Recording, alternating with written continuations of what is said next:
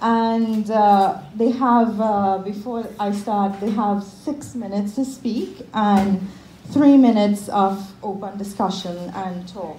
And if we could keep within that time frame, would be lovely. So first up, I would like to introduce you all to the president of the Indian American Intellectuals Association, Arish.Sahani ji. He is a community leader and activist in New York and US, and he has taken over from the wonderful and larger-than-life Narindar ji, whom we all remember and we are friends with. What a wonderful man. And so without further ado, I'd like to introduce you to Arish ji, who has been doing so much for us in New York City over so many decades. Thank you. Namaskar. Before I start, I want to recite Gayatri Mantra, and I hope everybody knows Gayatri Mantra. I hope everybody sitting here is a Hindu by his ancestors. So now let's say Om, Om, Om. And now we do Gayatri Mantra for 3 times. Om Bhurvaswa Tasavitavareniyam Bhargo Devasude Dhimai Dhiyo Yona Prachodayat. Om Bhurvaswa Tasavitvareniyam Bhargo Devasude Dhimai Dhiyo Yona Prachodayat. Om Bhurvaswa Tasavitvareniyam Bhargo Devasude Dhimai Dhiyo Yona Prachodayat.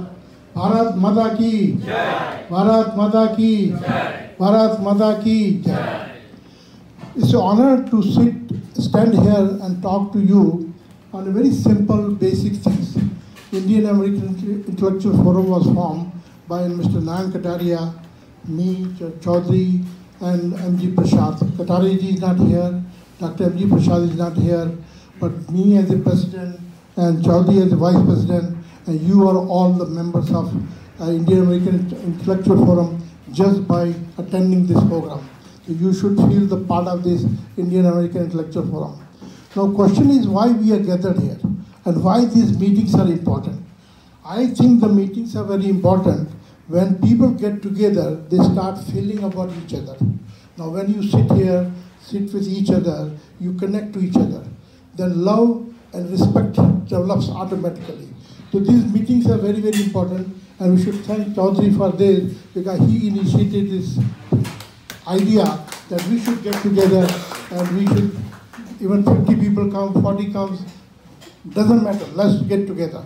And I want to thank Chaudhuri ji to taking that initiative. We have been conducting Indian Hindu Unity Day for last 22 years. And we have been very successful because of only one reason, because we have Dr. Subramanian Swami as our chief guest every time. And every time he comes here, we arrange the program and it becomes a success. And he's the only one we know he is for Hindus, because he talks clearly and point to the point. And I think we should all watch what he says, when he says, where he says. He's always on the YouTube. And I request all of you, if you have not watched him, please do that. So that will be my request to you. Now coming to today's point, it's very simple. Everybody knows what CAA is there. I'm not going to describe it at all. So what I'm going to tell you, I have some questions, and hopefully those questions will make you understand what we should be doing.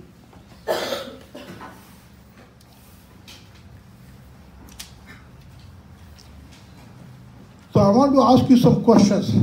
You call yourself human beings, you are educated, you know how to get information, you call yourself Hindu, you belong to the oldest culture of world, you know other civilization perished, you know your civilization still exists because this civilization has been births of many great souls who brought new thoughts and reform. You know you have an enemy. You know these facts. Your enemy has a very clear goal. You know your enemy lives around you. You know enemy plans. You are the people who are people who are bad. Do you ever told them that they are bad? If not, why not? Do you have a leader? Do you like him or her? What you can do for them? Do you know the history of Islam? Do you know the history of Christian? Do you know how and when local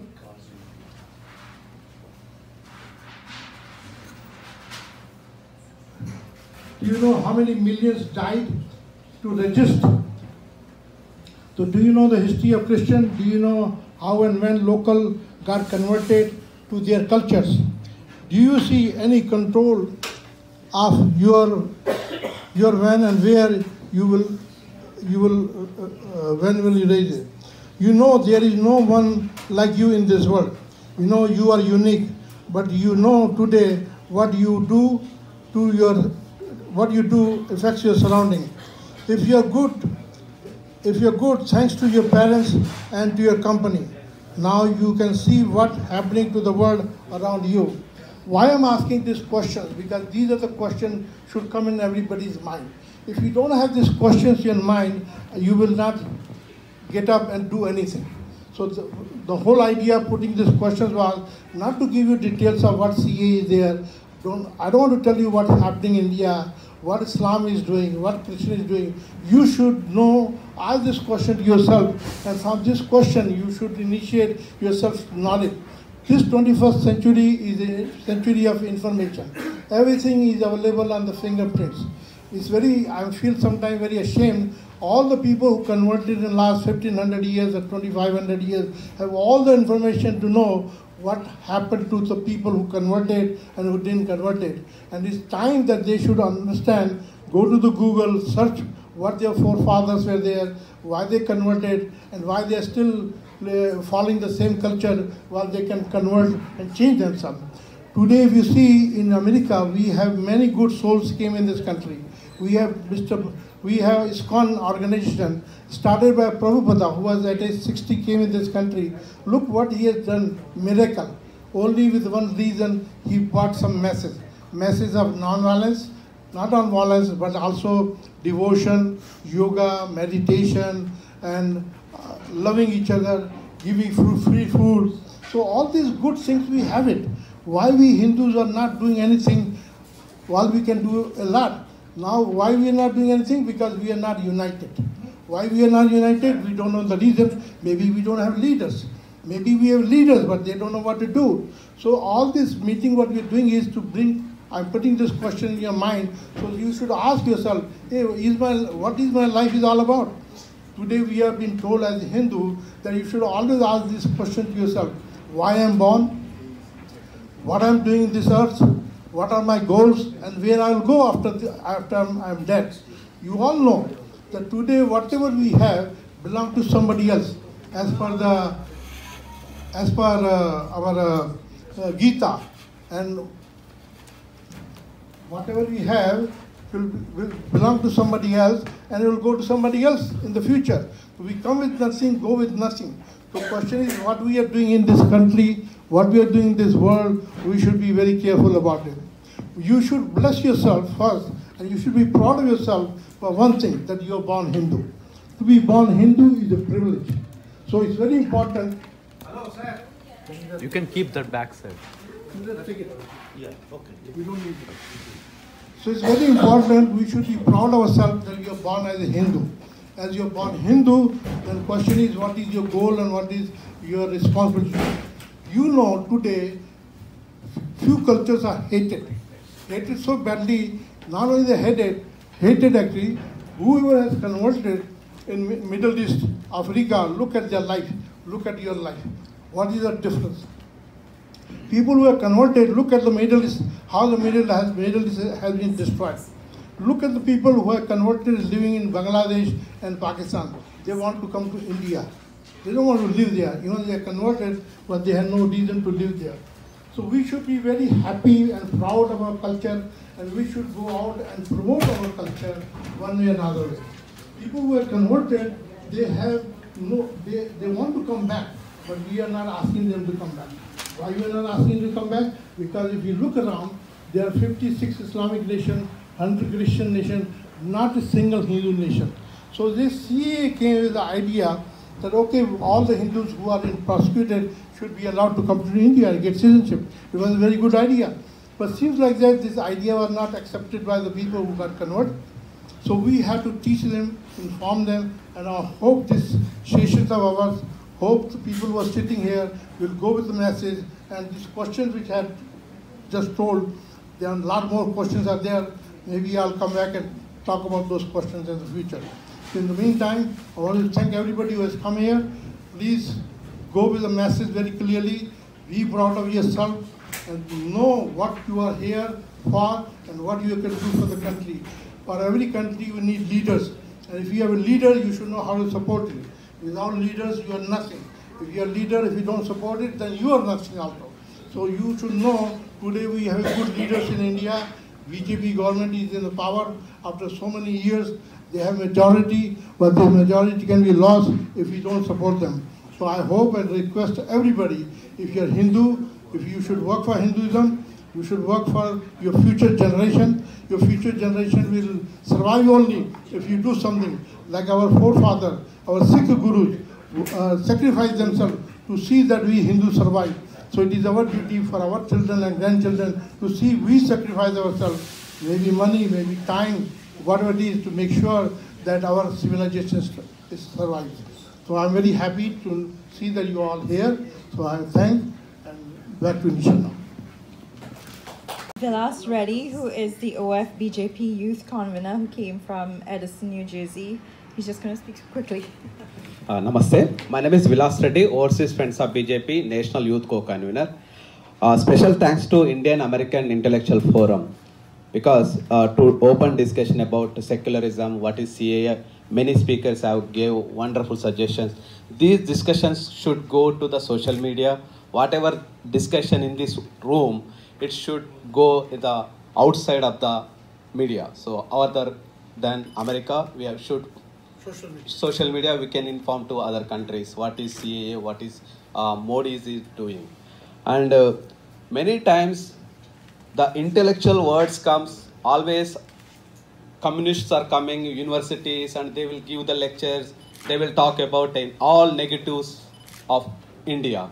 So we need to encounter from this Indian American Intellectual Forum. Now onwards, it should open for forum always. So all the show up is needed in future also.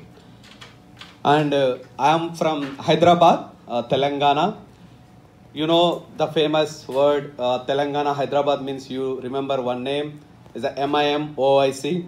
I know. Those are under the present government TRS, Telangana Rashtra Samiti government in Telangana. They are not supporting for CAA. Because of, in Hyderabad, you know, 50,000 documented Rohingyas are in Hyderabad.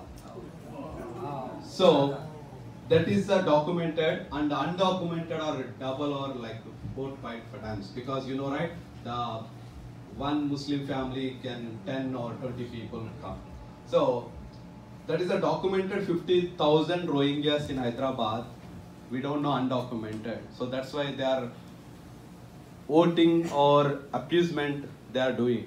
So we are now next West Bengal, the Telangana is the critical problem. So what is the next target is BJP government should form in West Bengal. After that in Telangana we are targeting. There's a next upcoming elections, West Bengal and Telangana, BJP will form. So now my request is, all we need to support CAA. What is the Citizen Amendment Act?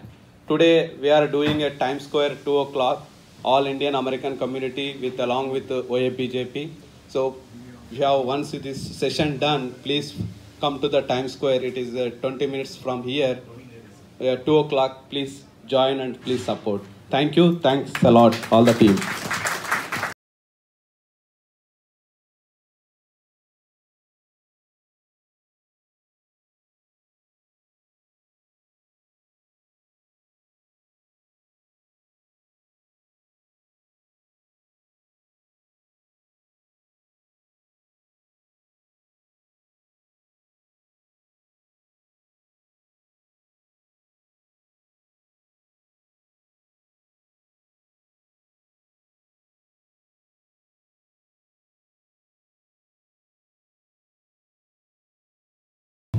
miseries of partition, these two gentlemen, Modi ji and Amit Shah, give us that. That means we full-heartedly support it.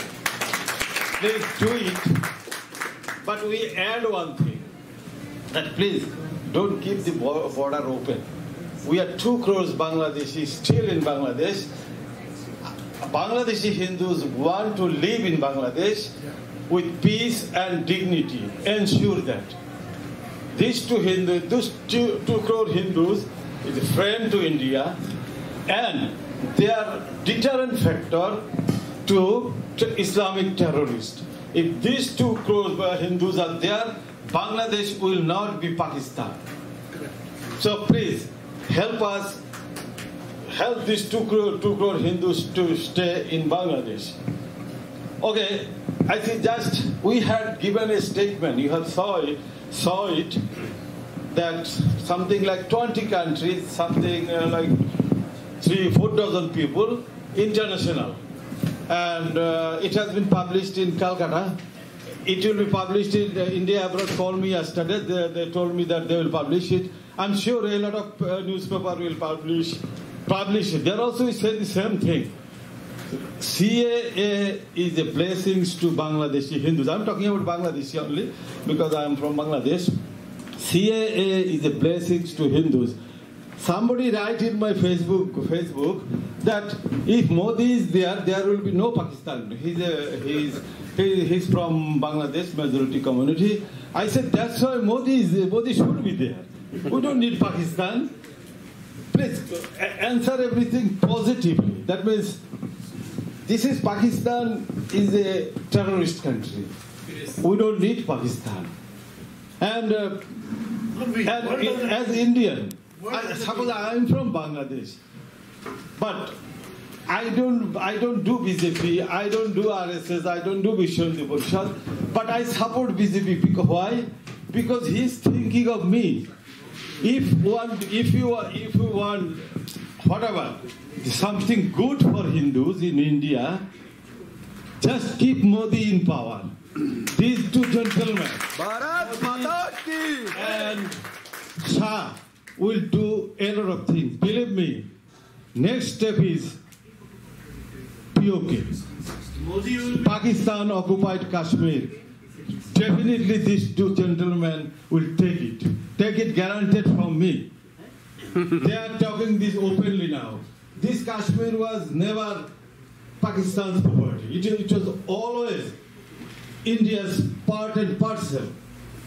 Indian wrong politics from 47 to until this 2014-15, Pakistan claimed POK. Leader and president of the Motua Mission Temple. Namaskar, brothers and sisters. I think many things have been told, and I do not want to repeat. Just in respect to CAA, what is it? And everybody knows, and this has been citizenship given to some group of people.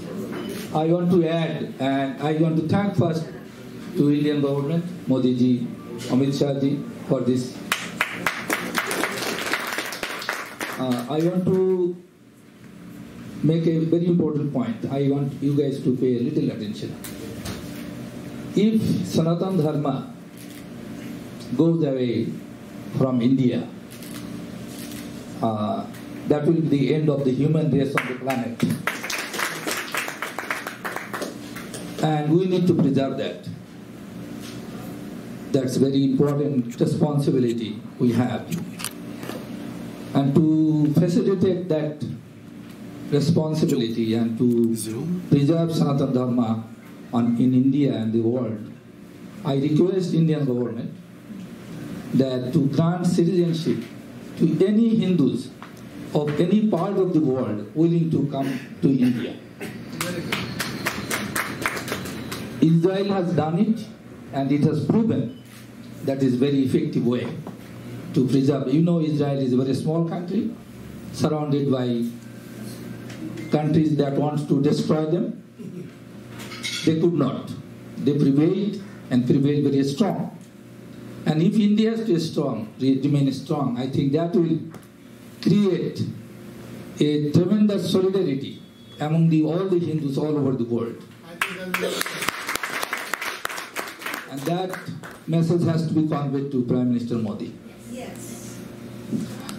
Next thing, Pabitra told me that what we are doing in respect to that CAA can be implemented and what is happening now. So things what we are doing, let me give my identity a little bit. Most of the people may not know. With the CAA, it is mostly Bengalis, the Bangladeshi Bengalis are being affected. And among the Bengalis, the Motua community is 90%. And we are the most beneficiary of this. We are the victim, now we have become the most beneficiary of this system.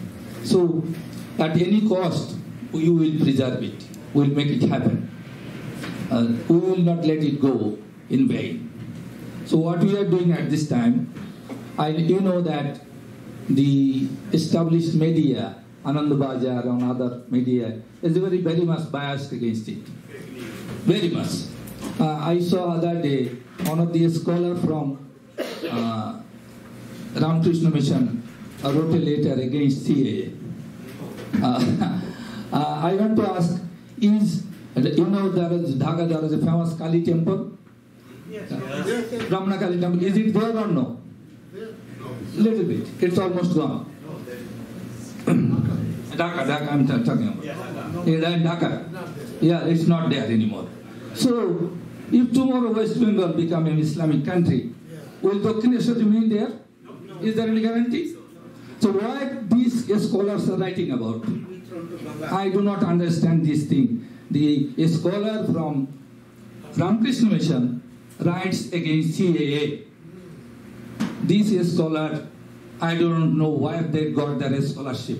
They are not scholars.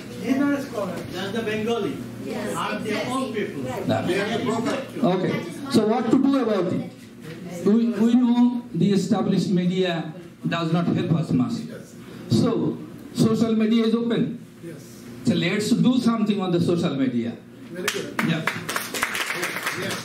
I have gathered IT specialists. I have one of my IT specialists here. We want to search the whole social media and want to focus what is going against it and what. We want to show the true nature of these people, those who oppose it, and we want to show that we are also supporting it. You guys have seen that the demonstration or the show we saw on the streets of Calcutta, the Motua has shown, probably no media has published it. Another did not publish it. But we had hundreds of thousands of people chanting and cheering for the CAA on the streets of Calcutta. We have to show this thing that there are people around the world, everywhere, that we are supporting CAA. And I think social media, we have to pick up the social media. And we have to encourage our intellectuals among ourselves also to write about it. We are not writing it. And we need to organize, publish it. And we are planning to do that. Now, I am trying to say another very important issue. Please pay attention. I think Dr. Jitendra just said that demography. Do you know what is the percentage of Muslim people, Muslim percentage in West Bengal? Anybody knows? 35, that was 2011. Now it's 47, okay. 47 now. Now 40. Okay. So now, how did it happen? 30 years of communist rule and 80 years of Didi systematically brought people from neighboring country, gave them voter ID, gave them the ration card, gave them everything. They are now there. Because India is intolerant. No. It's a Hindu Bengali. Hindu Bengalis has done this. That's true. So these are communist people, or those who are in the power, they did it. Now, if we allow another 5 years of Didi, what will happen? The demography. You already seen somebody told banners hanging in Dhaka, banners hanging in Barasat, in area that Islamic State of Bengal. So it is happening. If we allow in 2021 Mamata Banerjee to win there, and this is going to happen. If West Bengal gone, the whole Northeast will go. Is it clear to everybody? Yes. Yes. So can we allow that? Can we allow that 2021 Mamata Banerjee goes there? No. No. So we have to put in action the plan. And you know the Willy Motuas. We are the single most solidified group in West Bengal, and unfortunately still 2 crores of Motuas living in Bangladesh.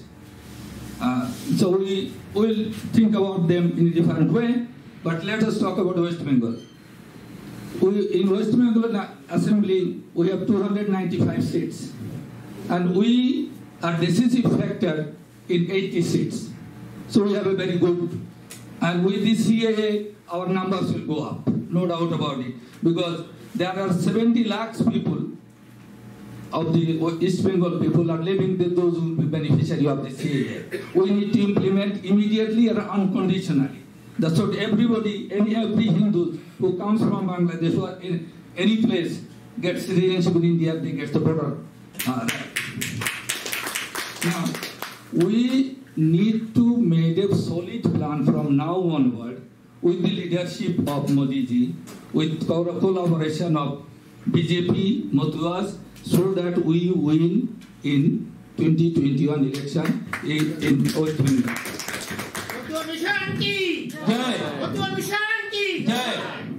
Bharat Mata ki! Bharat Mata ki! Bharat Mata ki!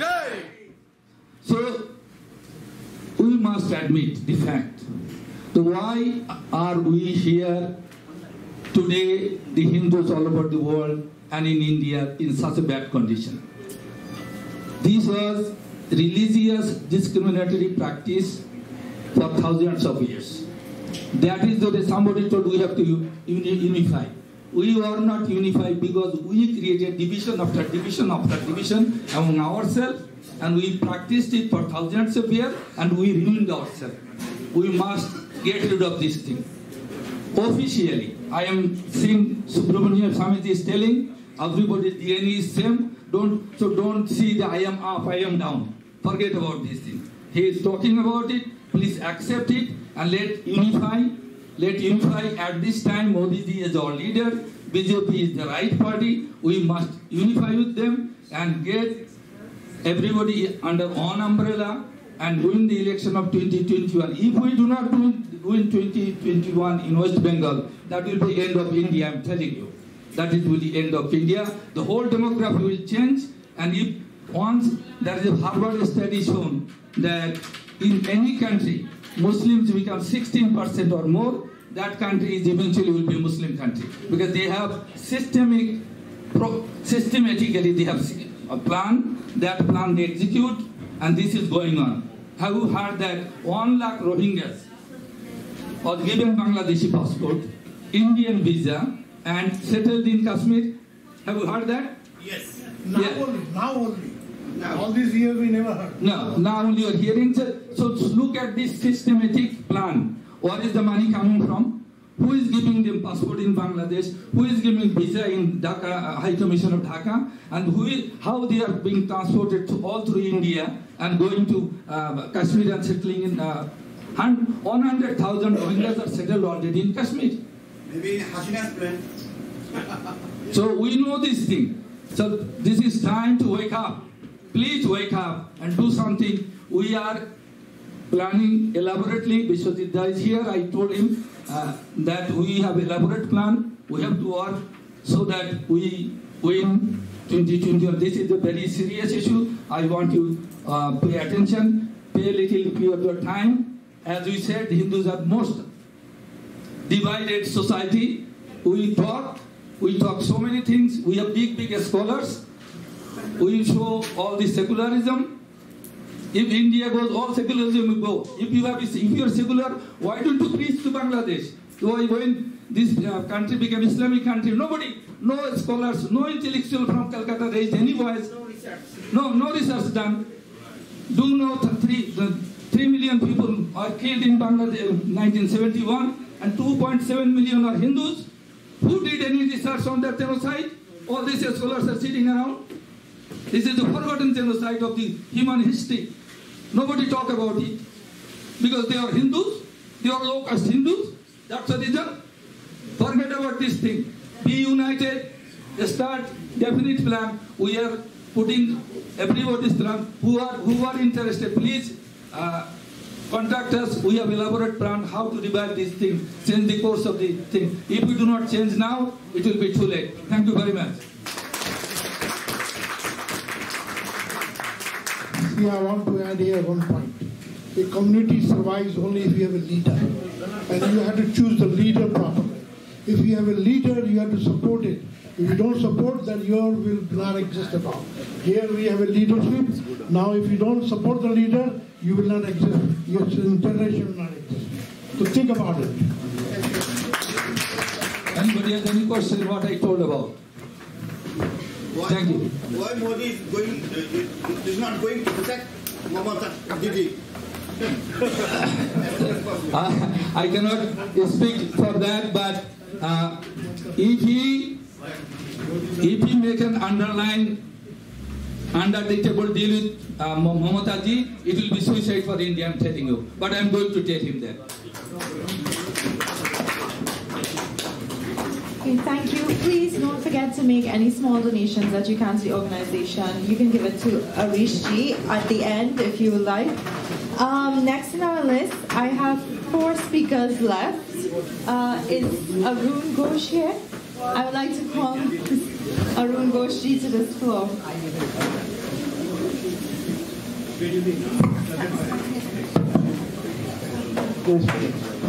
Namaskar. আমি আর কি বলবো, সবাই তো বলে দিয়েছে, আমি সরকারের সঙ্গে একমত এবং আমি আলোচনা করতে চাই না, খালি একটা কথা বলবো। 2020-তে আমি চাই যে পাকিস্তান, বাংলাদেশ, আচ্ছা আমাদের মানে মাইনরিটির যে পার্সেন্টেজ ছিল সেই পার্সেন্টেজ করার চেষ্টা করুন। আর জুড়ে যদি জার্মানি থেকে কম্পেনসেশন রেসিডেন্ট পেয়ে থাকতে পারে, আমরাও সেটা চাই। এবং যে কাজটা মোদি করেছে খুবই ভালো কাজ, তা আমি এটাও চাই আগামী বছর 2020-তে মানে আমাদের বাংলাদেশে আমাদের পপুলেশন গ্রোথ হয়ে 30%। সেম থিং লাহোর, পাকিস্তান একই জিনিস। আর যতগুলো সম্পত্তি নিয়েছে সব ফেরছে, বাকি সব তো হয়েছে আমার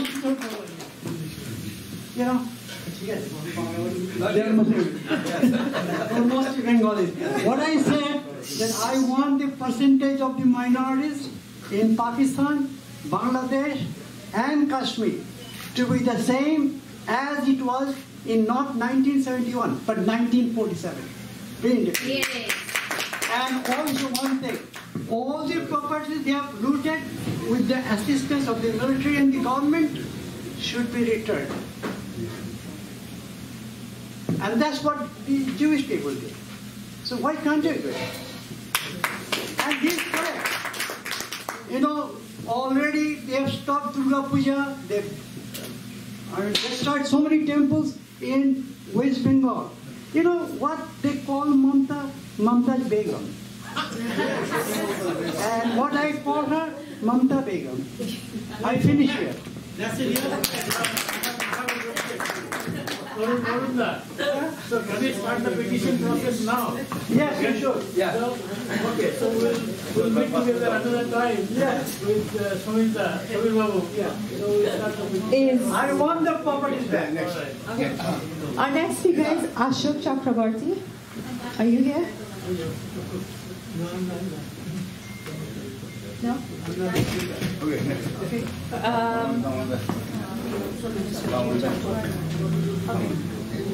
Okay, I'd like to call on Sri Bhamandas Patnaik. Okay. No? Next speaker? Can I get 2 minutes? Thank you.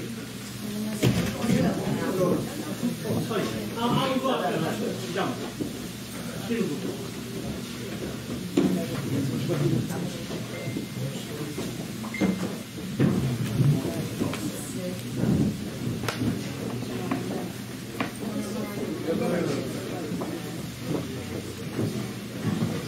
So I'm going to say on behalf of my dad, but first of all, I think a lot of good points were made, especially you. You know, even within our Hindu communities, we have many, many divisions, okay? And let's not even go back to the history. We know that a caste system has been a phenomenal drawback in our society. So many people also got converted for that. But let alone, I think the biggest problem what we have is even within the Hindus, there are big chunk of people that are supporting the CAA, and then there are others that are supporting Mamata Banerjee. I think our foremost thing is that how can we convert those people, right? I think that is the foremost and the fundamental thing. I mean, if, you know, leaving alone, I think every religion has good and bad, but if you look at Hinduism, you know, as the Sanatana Dharma that we talk about, certainly it's scientific, it is, you know, it's tolerance, it's accepting, it's everything, right? I think it's sort of definitely, you know, it's based on philosophy, right? I mean, it's converted into a religion, but ultimately it's based on philosophy, and it's a phenomenal philosophy, right? The point is that there are people, like in every religion, that misconstrue and, you know, misconstrue it and, I mean, twist it for their own needs. But the point is that I think we as a Hindu first need to educate others.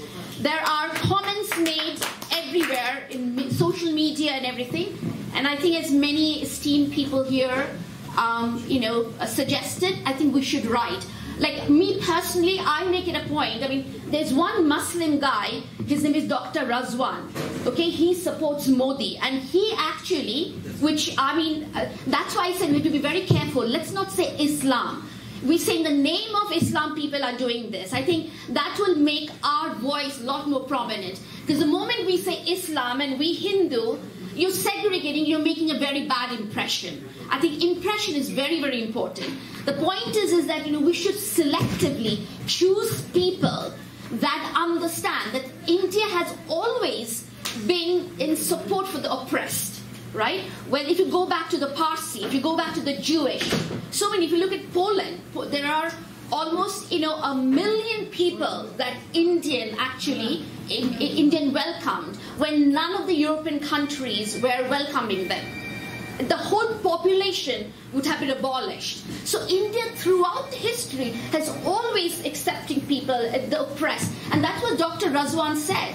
He said, you know, people are misconstruing, twisting things.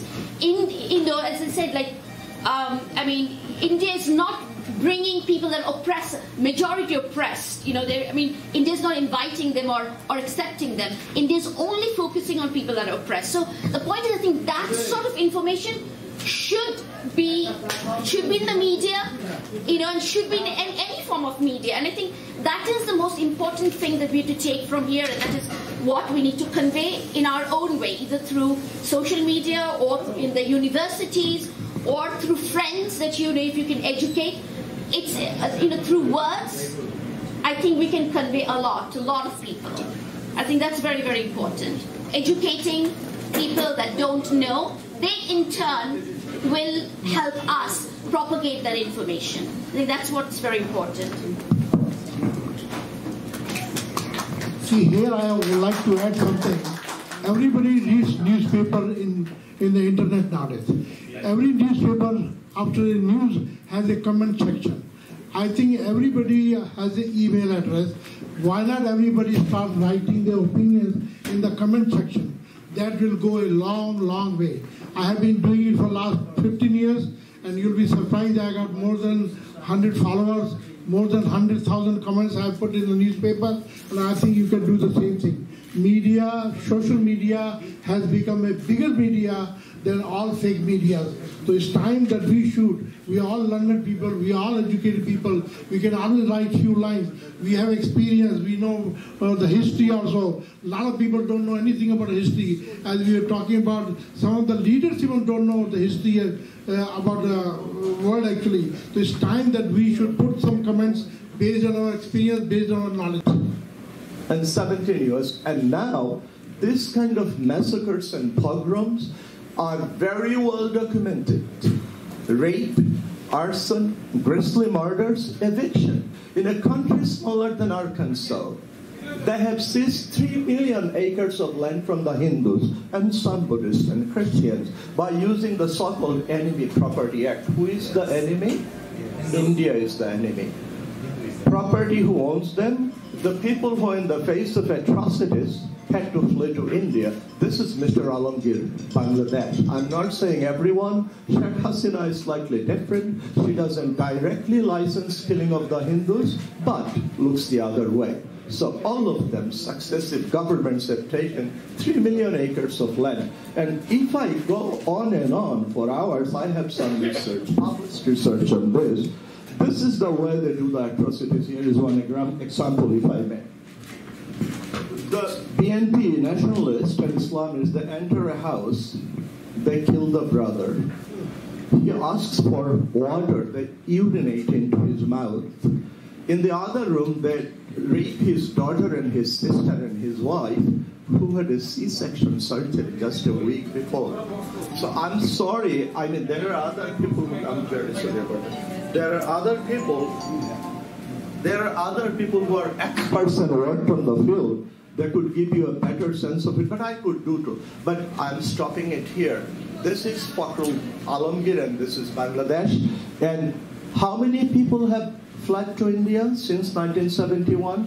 The atrocities started right in 72 during the puja. They vandalized everything and the Exodus began, and it is very well documented. Professor Barakat, one of the leading professors of Bangladesh, has said, it's published everywhere, after 30 years, not a single Hindus will be left in Bangladesh. India has done a favor to accommodate these people. India, through the Citizenship Act, did not grant citizenship or any relief to the 100,000 Sri Lankan Tamil Hindus there just because they're Hindus. They have given a relief to the victims of religious persecution.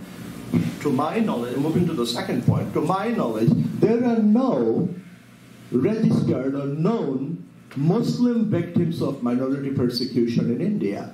I fail to understand why does this issue arise at all? Where are they? It's by no means a communal legislation, as I said, the Sri Lankan Hindus, they're ethnic victims of ethnic stuff. But it's not a communal legislation, as it has been acknowledged by the Imam Bukhari. You have seen that? He said that this legislation has nothing to do with the Muslims of India, right? So this was overdue. Once again, we are thankful to India for that, Modi ji and Amit Shah ji and all of us. And here, I forgot to say, Indian Intellectual Forum is a witness to all that happened to us for 30, 35 years. We have been doing it. I would love to name names here. They're Narindar, Kukar ji, Sahani ji, Pabitra, they're all here. But I don't want to go into that. I just want to spend one more second on the NRC. I think I have covered the other one. NRC. They're making a big deal.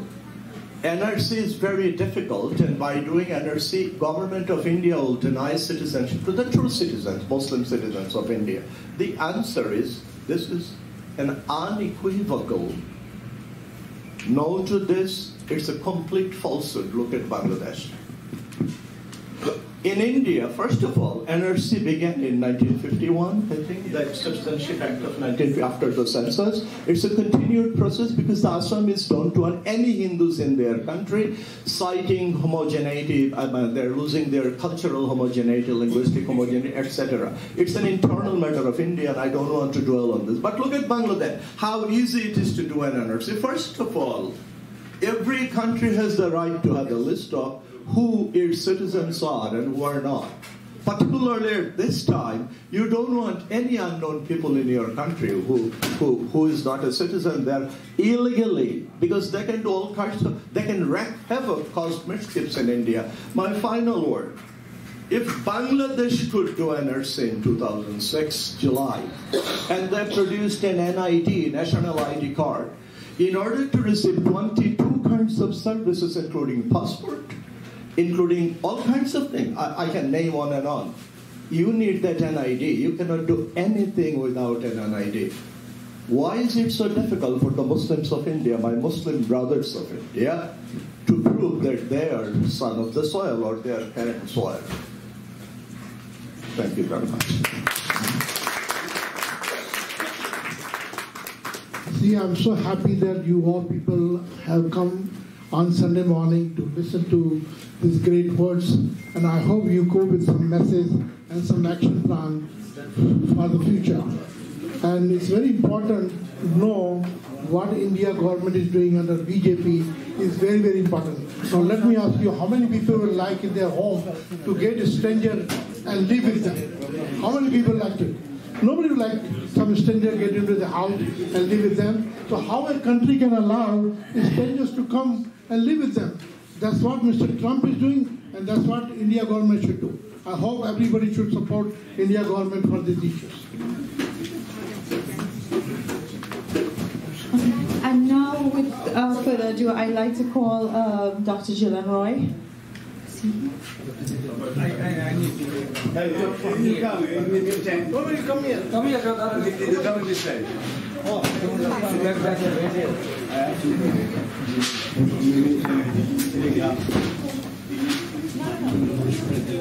It's coming.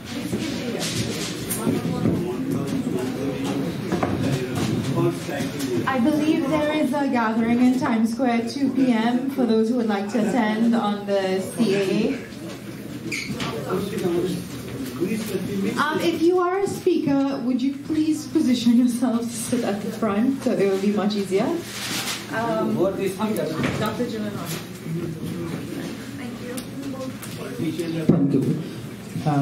I will not repeat what Dr. Bhattacharya has already discussed. What I am going to emphasize on is the CAA. CAA is, in my view, is giving a residency for the victims of atrocities, victims of persecution, which is just like asylum law in US. It compares to that. If you are a victim, if you are afraid of your life, you leave the country, you can ask for an asylum in US. Same thing is happening in India. It is nothing more than that. Those who are persecuted because of religion or other region, they can have this kind of citizenship or a legal residency in India. In that, I would like to say, which nobody has mentioned, India needs to look at its demographic change, because culture is associated with the country. Country has culture, and when that culture is changed, the pace of the country can change. And I want to see that Indians should look at their cultural demography. It is changing. If you look at West Bengal, what you will see is it is totally different from what you have seen before when you were, young children or something. It is totally different today. I hear that there are talk of secession. West Bengal want to get dissociated with India, and I see the placard, I see banners of Banglastan. What that means is there is a group which is gaining power, and that group wants to get West Bengal separated from India. And this thing will happen everywhere if you let it happen. So this part you should not ignore. So CAA, what it will do, it will help to make the demographic balance equilibrium in West Bengal, mostly in West Bengal. That will help the Indian, I would say, cultural atmosphere. I think other issue Dwijen has already discussed, so I will stop here because we don't have that much time to talk about everything else. Thank you. Any question on demography? I think this is a very important issue he has raised actually. Demography can really ruin your country. Today India's demography is changing. He has pointed it very nicely and correctly. So let's make a note of it.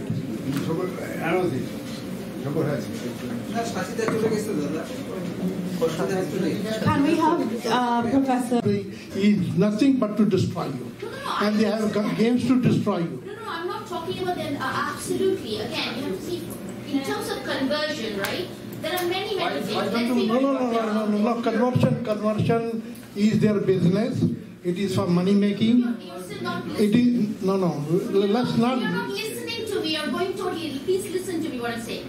I'm saying yes. Why don't you allow her to come here and talk? I'm saying Hinduism absolutely is one of the greatest philosophy, religion, scientific religion. I'm totally in favor. And what I'm trying to say is, because Hinduism is the way Hinduism is, which we know is, it's one of the most scientific language, it's very philosophical, it doesn't discriminate, all these things. So with that framework in mind, what I'm trying to say is the moment you say they are Islam, we do, what I'm trying to say, our own philosophy, the fundamental philosophy, you're actually, you're kind of, you're minimizing the philosophy. What I'm trying to say is that we should reach, politicians and say, look, this is what Hinduism is all about. We support the oppressed. We help the oppressed. Very good. Thank you very much. Do not. Yes. We agree with you. Thank you very much. Yeah, but anyway, the chief secretary for Bernie Sanders is a Pakistani Muslim. That's what I'm saying. We have to reach out politicians that we can talk to. They can speak. Tulsi Gabbard is doing a great job. We can support Tulsi Gabbard. Let me tell you something. All these people are educated people. They are not fools. They have all the information. They don't want to accept whatever they read. That is the problem. It is their mindset. So don't tell us that we can go and educate them. They cannot be educated. Okay? Let us keep one thing in my mind. So let us just march onwards with the talks. I know everybody's getting very passionate about the issue. The talk is here today for a particular reason, not for discussing the genuine or absurdity of any religion. We are constrained to that particular section. Thank you. So I'd like We'll wait to that, talk to that. I'd like to get to our next speaker, Dr. Basuli, who is an author and professor from Queen's College and Nebraska. They give me the information. All right, okay, thank you. All right, so I'm going to give the floor to Dr. Dave. I'm going to, unlike the others, I will need my laptop. Okay. I'll stand. I just need to. I will introduce myself a little bit so that you know where I'm coming from, because my talk it's going to be extremely brief, and I'm going to. It's going to be very different from what the others have said. So I'm sorry, I'm standing with my back to some people here. Really apologize. Okay, so I do want to mention some of my credentials so you understand where I'm coming from. So I'm currently a visiting scholar at the Institute for the Study of Human Rights at Columbia. And I'm also a global scholar at Rutgers, New Brunswick at the Institute for Research on Women. And I teach at both the graduate and undergraduate levels at CUNY.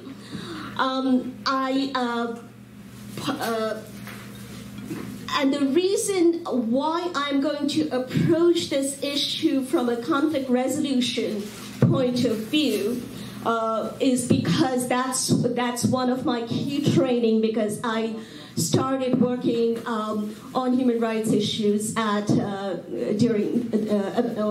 I was working on the Guatemala genocide, and currently I am working on the Rohingya genocide and the refugee crisis. Yes, but I do want to position myself because I just saw what happened. Okay, so, and you know, I'm very open to questions, so please do not hesitate to ask questions. If you disagree with me or if you agree with me, I'm absolutely open, and I will stand by for the audience if you have a disagreement with me. Okay, so my very brief talk is called "What Does Democracy Look Like? Vandalism as an Obstacle to Conflict Resolution in a Democracy." In my brief talk today, I want to raise the key issue of conflict resolution in the Indian democracy today. The Greek root of the word democracy, which is a combination of demos and kratia, translates as people rule or rule by the people. However, the question that has been brought up again and again in the current Indian context is, who are the people? However, if we accept this contestation over the definition of democracy in India today, it is important to understand that on the ground, any kind of political dialogue that the opposition wants to have with the government has to keep democracy front and center in its discussion, no matter how many philosophers have argued that in its ideal form, democracy can also become anarchy. The pragmatic demands today, despite all the reasons the people or demos has for or against the establishment, is that their representatives, no matter what their arguments for or against, at the heart of a resolution is the ability of the demos of the people to sit with the government for negotiation and dialogue. Vandalism and destruction of state property might send a message to the establishment about the anger of that part of the demos which is opposed to the policies of the government, but it is not the most astute or wise way to pave the way for getting to the negotiation table for a dialogue with the government. Credibility is key here, no matter how conservative that argument sounds. Now, I also want to address the issue of media and democracy.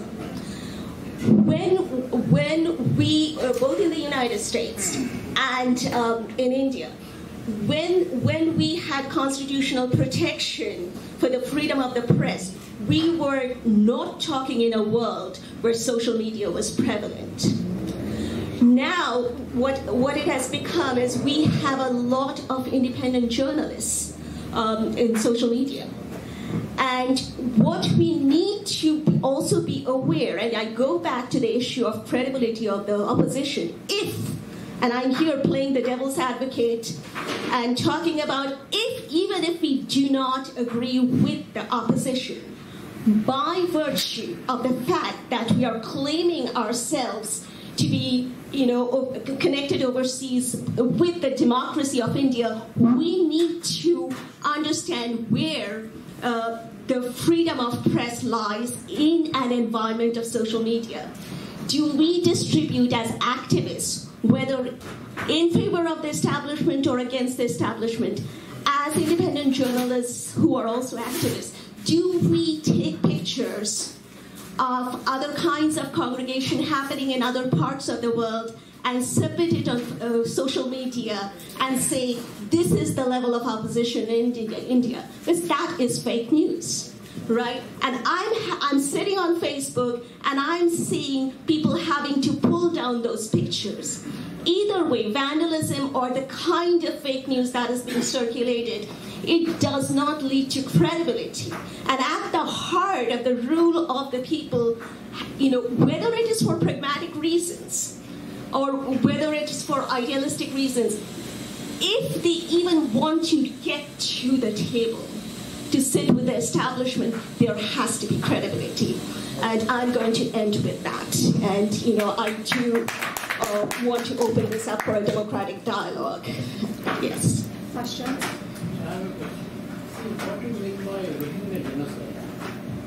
What I mean by Rohingya genocide? So what I'm looking at is and I cannot, in the few minutes that I have for Q&A, I can't talk about the entire history, but I can take your answers after that. But very briefly, I'm really talking about the kind of state religion, the Buddhism as a state religion that has been propagated. Yeah. Yes. The question here is, see, there is genocide only of the Rohingyas, but in this area there are a lot of other people living. Yes, absolutely. You're right. You're absolutely. Christians are living. So why there is no genocide of other people? No. Why it is between Islam and them? No, you're right. Because the genocide of the Muslims, the Malbari people, why the Rohingyas? There has been, I don't know whether this platform really gives me that scope to address the Rohingya issue. I agree, but we are also talking about state power in this kind of a situation. It is because of the media. I think we have good. One more question from you. I have a question. Question from you. Yes. Sorry, ma'am. I have a question. Sure. Why we are talking about Rohingyas now? We are in danger. Well, that is another thing. Can you really sit in the United States and dictate what can research? You were asking me a question. I think I need to finish. No, what you are talking, sitting in US. I'm not talking. We are sitting in US, talking about the problem back home in India. Yes. Rohingya is not a part of India. That's correct. And now, No, I do want to. Now, this is very discourteous. Not discourteous. We don't have a problem with issues. We talk about. We are here right now for simple reason. We want to save India.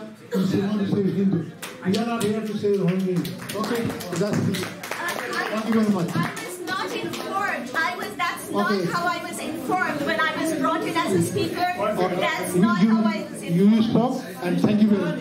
Mr.Arish, one thing. Thank you very much. Just one question. You are traveling in India. No, I don't think we should eliminate this thing anymore. This is very discourteous. You are traveling in India. This is going to happen. You should let them speak. You must get you put first yourself, then even your kids. So why you are talking about Rohingya?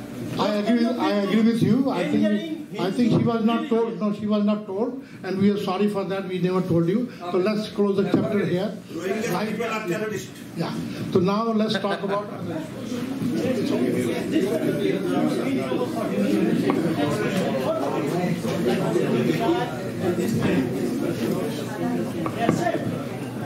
Okay, I really object. What happened? I was not. Okay, I would like to.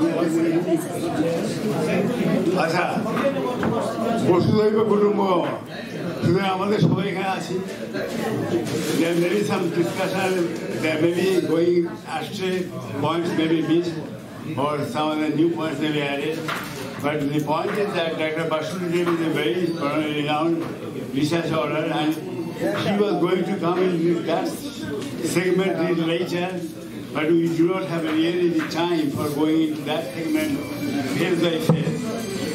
She was making a case ready for going to that next segment, but I believe that we do not have the capacity or time to delay in that way.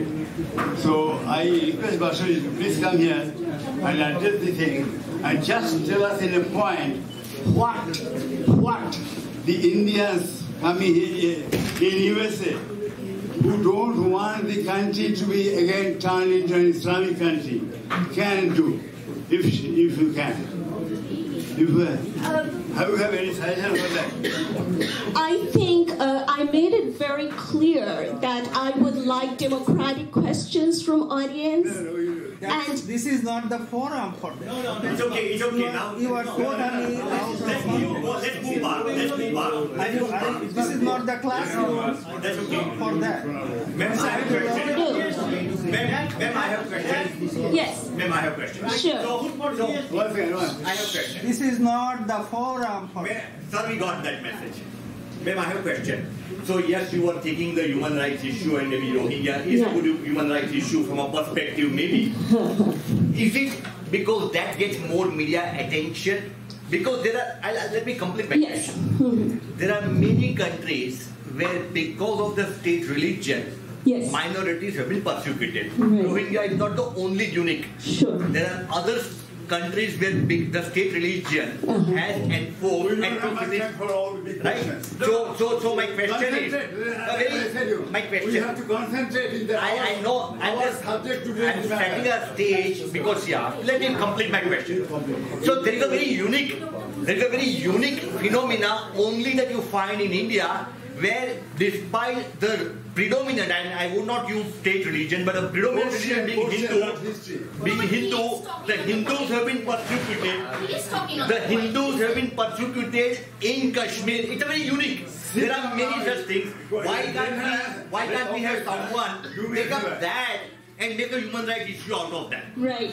So I do want to say that I work on genocides anywhere, and Kashmir is an important issue for me. I started working with the Guatemala genocide, and I work on genocide issues irrespective of how it is happening. There's a very unique example because you will find genocide everywhere. This is the only example where 80% majority and yet they are persecuted by minority. I think that's a very unique example you have to take in why that happens. Sir, 1 second. If anyone can talk about the present thing that we are discussing today, that is the only thing we want to discuss, nothing other than that. Yes, please. Nothing other than that. Thank you. So we have questions and answers. Nothing related to that. That is for getting PhD, not for here. But she's talking to get a PhD, not for here. I have my PhD already. I'm sorry. Yeah, everybody has, many people have PhD.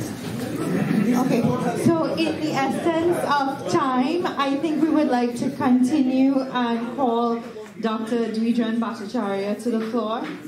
Is he here?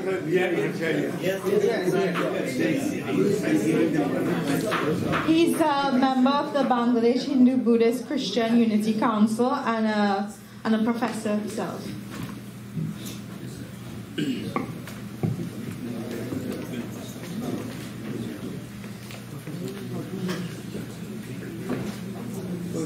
Can you repeat the name and position? Dr. Dwijen Bhattacharya.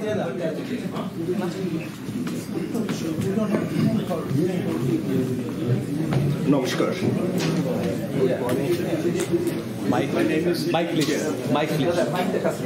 My name is Dwijen. So you attached Columbia to my name. I teach there, but after an academic paper from a true human rights professor, it's very hard for me to talk. I am a human rights activist and not an academician here. I first salute any Indian here for rescuing us in 1971. You gave shelter to 10 million people. Your soldiers laid down their lives to make Bangladesh happen. I again salute you today for enacting the Indian Citizenship Act of 2019. I am, and many of my brothers and friends here, are direct beneficiaries of this magnanimous action on the part of India. I salute you. I salute you. I want to point out something, but the very last point, then I go to my point if you give me like 3 minutes. I heard a lot of discussion about Rohingya Kashmir. Let me tell you something very humbly, if I may, Professor. There are 45 Islamic countries in the world, and 5 Muslim majority nations. They can take care of the persecuted Muslims. There is only very humbly presenting it. I have thought about this. There is only one Hindu majority country in the world, and in Nepal, but only India. Any Hindu anywhere in the world look up to India as their savior also. The roots of our religion, a myth, if you will, if you like, whatever it is, our culture, it all goes back to India. We Indians, we Hindus, wherever we may live in the world, we need a shelter to go to. This is exactly what India has kindly done. My sister from Calcutta, well, I grew up as an SFI kind of person in Bangladesh, and our songs were We Shall Overcome and Bob Dylan. Many of you are. But look, today, let's talk what is reality. I'm a realist. I'm not going to go Muslim bashing here. What the Muslims are as a religious group is well known, too well known to the world. You have seen what they have done in Nigeria 2 days ago, how many people they have slaughtered.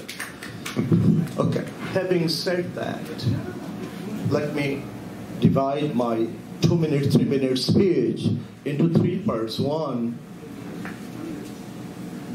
not in that order, Bangladesh Nationalist Party, BNP's Secretary General Mirza Fakhrul Alamgir recently challenged Honorable Amit Shah. So he said that no minority persecution is happening in Bangladesh. I will discuss this first and then talk about NRC for 1 minute.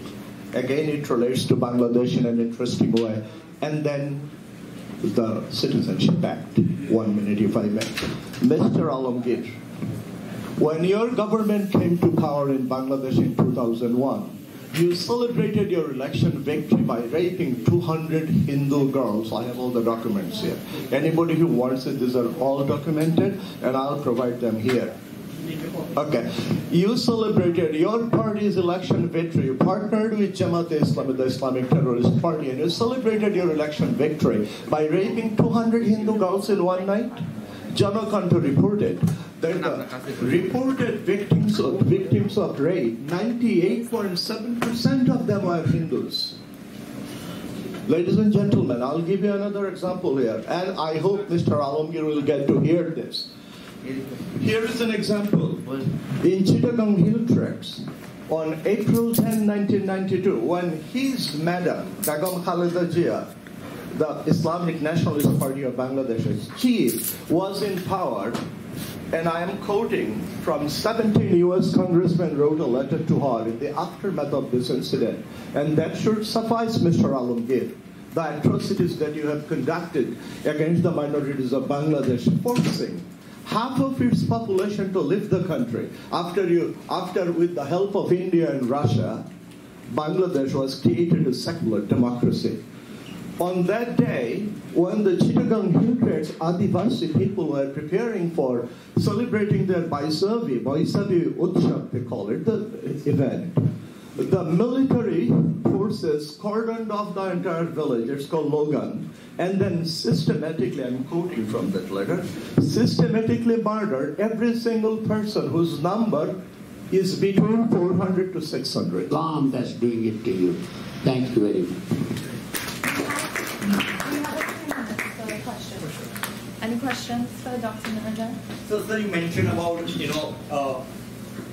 some kind of file of food in international courts, but because the relationship between the India and Bangladesh would be at stake if government were to do that, is it possible for a forum to have a class action suit, maybe in US, I don't know if it falls under the jurisdiction or not, but otherwise at least in some court where you get some attention in media. So what we need is first draw media attention. I don't think government of India would do that because of the relationship between Bangladesh and India, and obviously that can be at stake. But I think it would be good for the forum to look at that and file even a token suit and then have a media talk about it. I'm going to answer that with a quote from Sir Winston Churchill. Sir Winston Churchill, even when India was still not an independent nation, said, while the Hindu elaborates on his arguments, the Muslim is sharpening his sword. So, sir, what Sir Winston Churchill said at that time, we are still doing that. We don't have to worry. I may have said it in a very thing, but it's a very serious matter. By nature, we are reasonable people. We look at the reason and say, forget the reason. Whether they act or not, that is their job. My conscience is clear. I raised my voice. I went out. I appealed to him. I don't give a damn what he does. I agree with you that that should still be done. But the chances of Government of India filing a suit will be very less. So as a secondary, is it possible for the forum to file any suit in a court? Because that is needed to draw attention in media. Because sometimes the media doesn't pay attention, but if there is in the court and there is few hearings and the matter is put in the court with evidence, there will be some media attention. You gave me a very good thought in your discussion. Why not few Bangladeshis right here, file a suit in the United States court saying we have been deprived of this by Bangladeshi government and we file a suit against Bangladeshi government. That's what I mean. Okay? Very good thought, and you gave me the thought, I just elaborated on it. Thank you so much. And you will get far more attention than all these hundreds of meetings we have. Exactly. And Kataria Sahib knows it better, because when Congress filed a suit against them, because they had the courage to say something, $100 million, and we won it. We won it. Okay. And we were supported by the community to fight the case. There's a lot of it. We didn't have to spend our own money. Community supported us. So let's file the suit and then see what happens. Yes, and we can do crowdfunding for that if needed. Yes. There are attorneys who will be very happy to take it. Take an American attorney, I'm telling you, with the help of a Bengali attorney, because he will add passion. An American attorney will bring attention. I don't have to say to you, when a white man files a suit in a white country, okay? Okay. I'm an outright speaker, okay? I've been given death threats in the United States 3 times, okay? So this is nothing new to me, okay? And I'm still living, okay?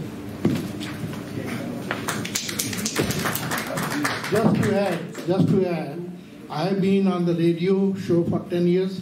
I'm on TV show right now for last 1 year, just Hindi. And you'll be surprised when you get threat, you don't have to worry about it. When I was given threat, I call IBM, CBI, CBI told me, and FBI told me, don't worry about it. People just make nuisance, they are nuisance. We are watching everybody, so don't worry about it. You do what is right, and when you do something right, you don't worry about the results, because Gita says very clearly, your job is to do action on it. You don't have to worry about the results. So let's not worry about the results. Let's do the things which are necessary to do it. I appreciate that you people are here, and it's time to take action, not just discussion. Exactly. And discussions are important, no doubt about it, but after discussion we should come up with some action plan, and hope after this meeting some people will get together, find some leadership among themselves and take some actions. And I think today's discussion, Dr. Kukar has given us a reasons to fight back, because others are sharpening their knives. Now question is, do you want to be dead or do you want to be alive? Thank you, Dr. Kukar and Arish for such passionate comments. I would like to call now on Dilip Chakraborty, the President of the North American Bengali Conference and the Cultural Association of Bengal.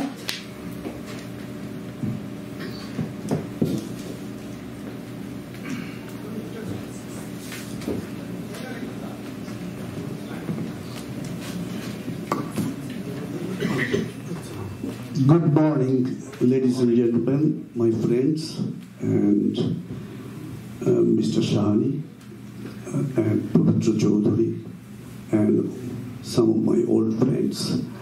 It's a very honoring for me to say a few words in this meeting, I was asked by Mr. Chaudhuri a couple of days ago, and I could make it. I'm so lucky that I met all of you. And I hear some of the pains, I hear some of the enthusiasms so far spoken by Dr. Sarkar and Sahani ji. I'll tell you a few things of my experience as a Hindu family was living in Bangladesh, and when India was divided, I believe it was divided on the basis of two things, on the religion and religion only. Hindus will live in Hindustan, which is nowadays India, and Muslims will live in Pakistan, which was known as East Pakistan and West Pakistan before. Now is East Pakistan became Bangladesh and West Pakistan remains Pakistan.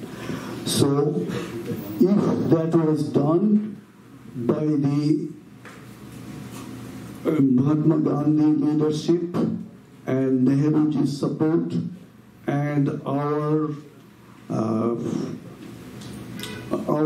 Bengali leaders, they all wanted that way. So my question was very simple. When I was like 3 and 4 years old, one day some people came to our house, they were Muslims, and they said, my father was known in the area as Thakurda. Since we were Bengali Brahmins, we had a temple in the area. My father was a very learned man, my grandfather, that was our tradition. So everybody used to tell my dad, Thakurda. They came and said, Thakurda, you have 24 hours to leave this place, and if you don't, we'll simply come and kill you. My question, my father took his suitcase and held my hand and my sister's hand, my mother and my aunt. We were going into the train station. Then I asked my dad, Baba, kya hoche? Means, Daddy, what happened? Why do I have to leave this place? My father said, you won't understand it. Someday when you understand, try to help everybody who became like you today and who will become like you tomorrow. If you can bring a change into their lives, that will be the best thing you will be doing as a human being, as a Hindu, because Hinduism is the most powerful and most valuable thing you are born in. Try to utilize it. So my question to all these things, all our Hindu brothers and Hindu sisters nowadays, whenever we see something is happening, Muslims are doing something, we just try to say, or not to say it, not to think about it.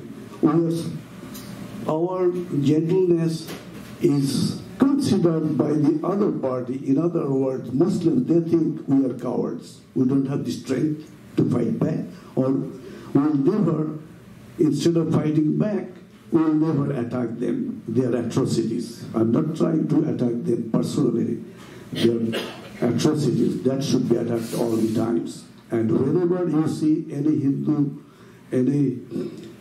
innocent person is being tortured or anything, please raise your voice, because we have to speak up. If we don't speak up, nobody will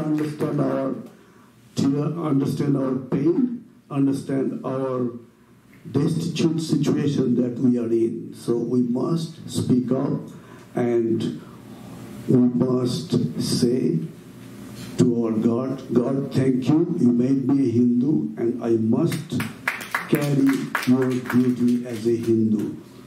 That's all I want to say. And also, I want to say one other verse. Gita said, Ma phaleshu kadachana, means, phaler jonno bhabben na, apni kaj korun, phal God will give you. And সেই ফলের উপর আমার কোনো অধিকার নেই. That অধিকার remains to everybody. Thank you. Any questions for him? I don't have any sorry, not a specific question. There is a rally at 2 o'clock at Citizenship and I support at Times Square. That is the venue we want to come out and say in public to people, this is what we suffered. I am a Bangladeshi Hindu. My family was thrown out of this place. For you to come and say that my family was thrown out, it's a very telling thing. I request people who are affected, their families affected, come there and say it. Just a simple placard, placard. Say that, and that will go viral in the social media. This is at 2 o'clock at Times Square today. Okay, I don't think if I will be able to go today, but in future, if I come to know ahead of time, I'll definitely try to tell my stories and request all my friends to be with you guys. You see. So what we'll do is we'll take down maybe the association's few members' contact details. So we are planning this really across the US, right? So it has happened in already 17 cities. We are doing it in New York City today.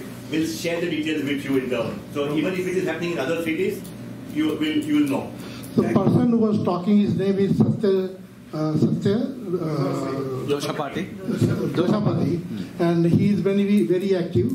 Like I was sued for $100 million, he was also sued for $100 million. Oh. And I was sued one time, he was sued 2 times. So now question is why he got sued. Because when you fight, you always have reaction. But when you win, it gives you a lot of courage to fight back also. So what he is doing is very remarkable. What I think a lot of people who are sitting here, if they can take time out and join him on 2 o'clock, it will be a great thing actually. And I request everybody, if you are having not much work, please go and attend the program with him. And I hope we'll give him some time to talk also. So now when we just heard about it, how people have suffered in Bangladesh, same thing happened to me. I was also 3-4 years old. And my father told me, you know who came to kill him? His own Muslim friend. Nobody else came to kill him. His own Muslim friend came to kill him and told him, now this time that I have to kill you. My father said, hey, we are friends together for so many years. Why we have to kill each other? He said, no, now this is Islamic nation. You have no right to live here and I have to kill you. My father backed him and that's why I'm survived today. And today, if you ask me, the most hated community in the world is only one. It's Muslims. And look at all the Muslims who are done to their own country. These are not real Muslims. Bangladeshi Muslims are not real Muslims. Pakistani Muslims are not real Muslims. Real Muslims are in Saudi Arabia. These are all converts. And who are these converts from? From Hinduism, Buddhism. Now these converts are destroying their own nation. Look what they have done to Iraq, what they have done to Syria, what they have done to Libya. These are all converted people. They are not real Muslim people. Real Muslim people converted them to destroy themselves, to destroy their own race. And these people don't know what's happening to them and what they are doing actually. So we need some good writers, and hopefully some writer will educate them, inform them, hey, you're destroying yourself, your own race, own culture. And look at the other people who converted you. They're enjoying. They're having a good time. So the question is, some information is not going out properly, and maybe it is a duty as the 21st era to educate people, inform people what is right and what is wrong. And hopefully this happens soon. Thank you.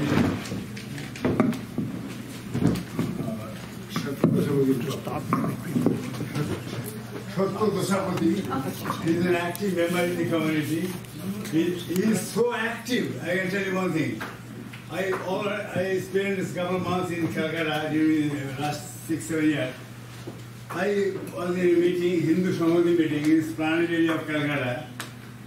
And then, after that I got a call.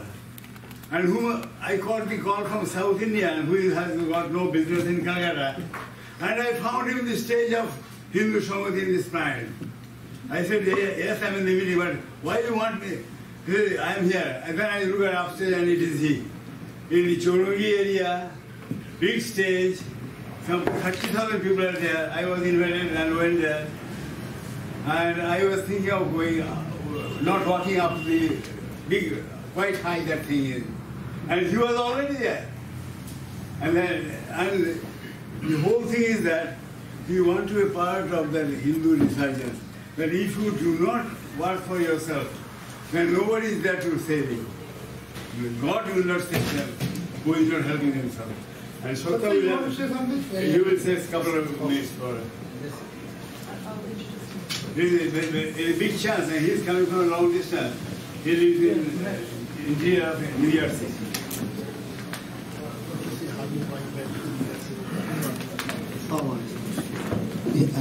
Namaste. I live in Marlborough, New Jersey. I've been, Narayan Kataria ji is our guru. I think I cried as much as his family cried when he passed away. And so I just want to say that Hinduism is a religion, is the only religion that is available today in the world that speaks for inclusiveness, that speaks for the major religion, that speaks for us, and it is a worth of protecting. It is one of the most scientific religions we have in the world. And if we lose it, it's not just a loss to us, it's a loss to the humanity. When you look at what is going on with the Christian says our God is the only God, Muslim says our God is the only God. And even Buddhism also doesn't say that. Ours is the only religion which says that every form of worship, no matter what you call, like Sadhguru says, our country is not a religious, it's a country of seekers. Every God is in any form you have. That is why for what is going on in the world, Hinduism is the best answer we have.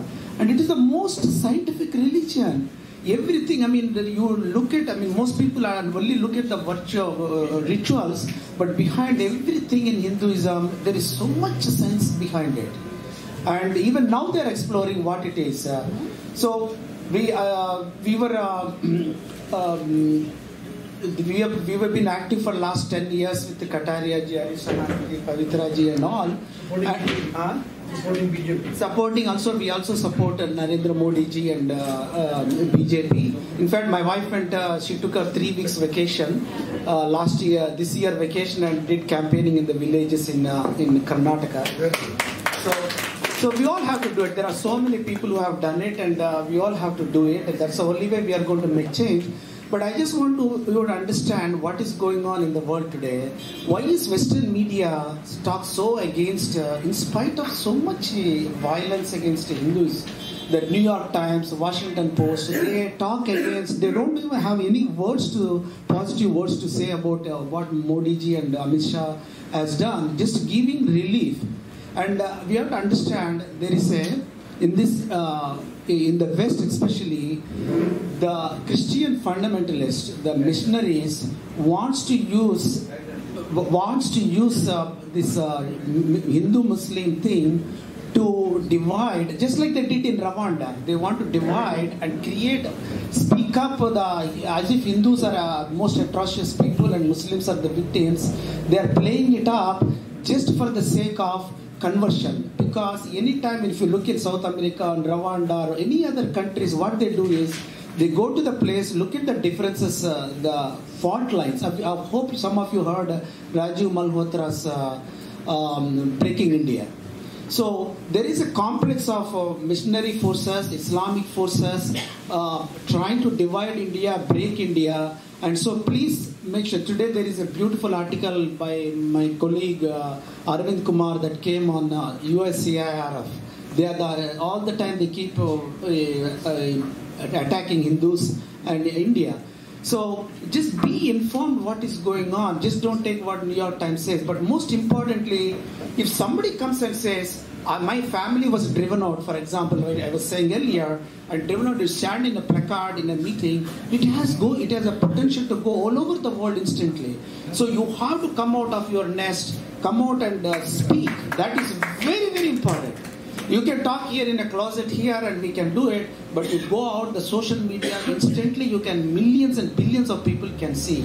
So if you are affected family, we request you to come to the Times Square. We have empty placards and your family, say my family was a victim and this is what happened in my family, it matters. So please speak up, and this world is only way we can save this humanity today is, whether they want to call it Hinduism or not, it is the principles of Hinduism is going to save this world.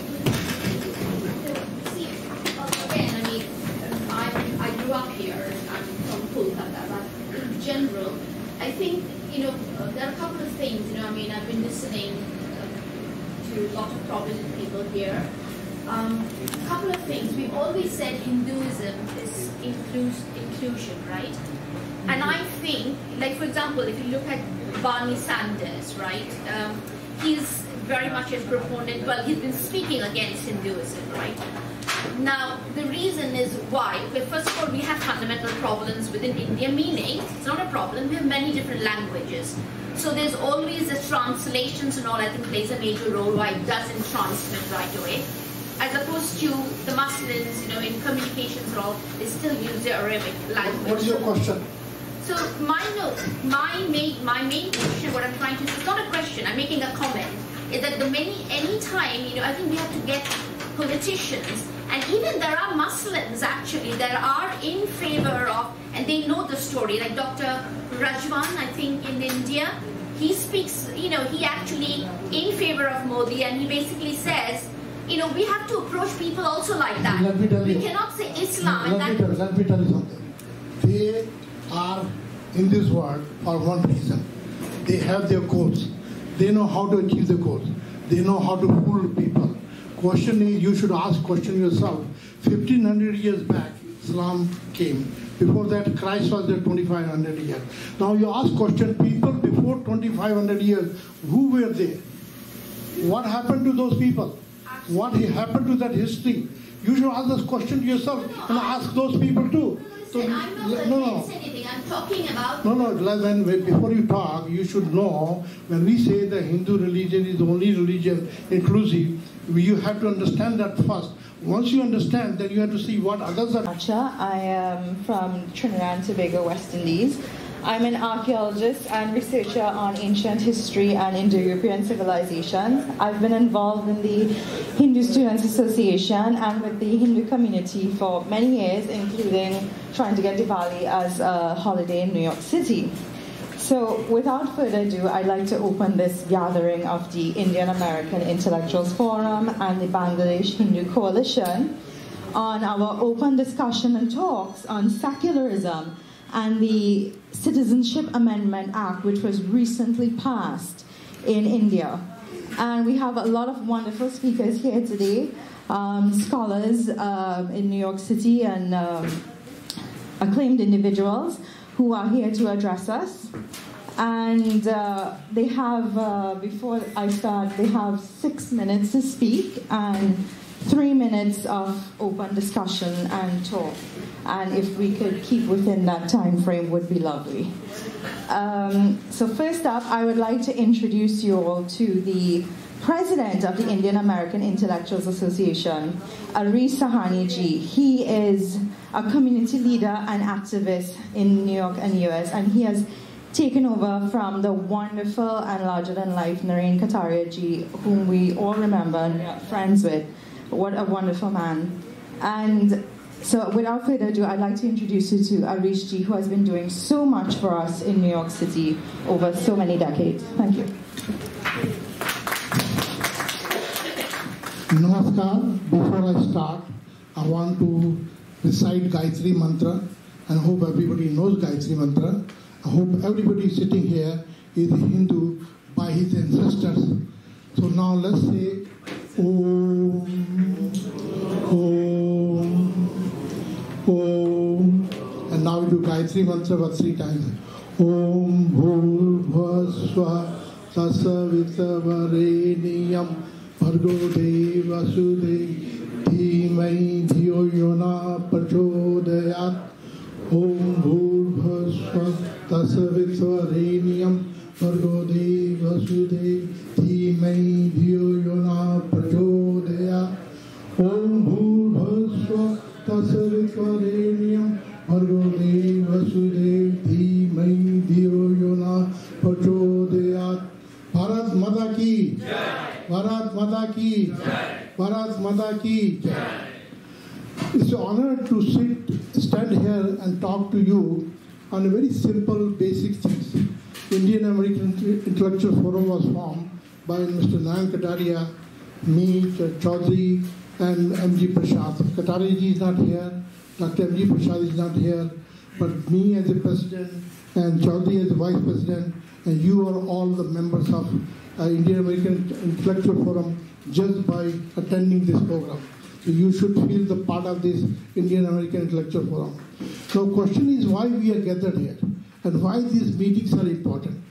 I think the meetings are very important. When people get together, they start feeling about each other.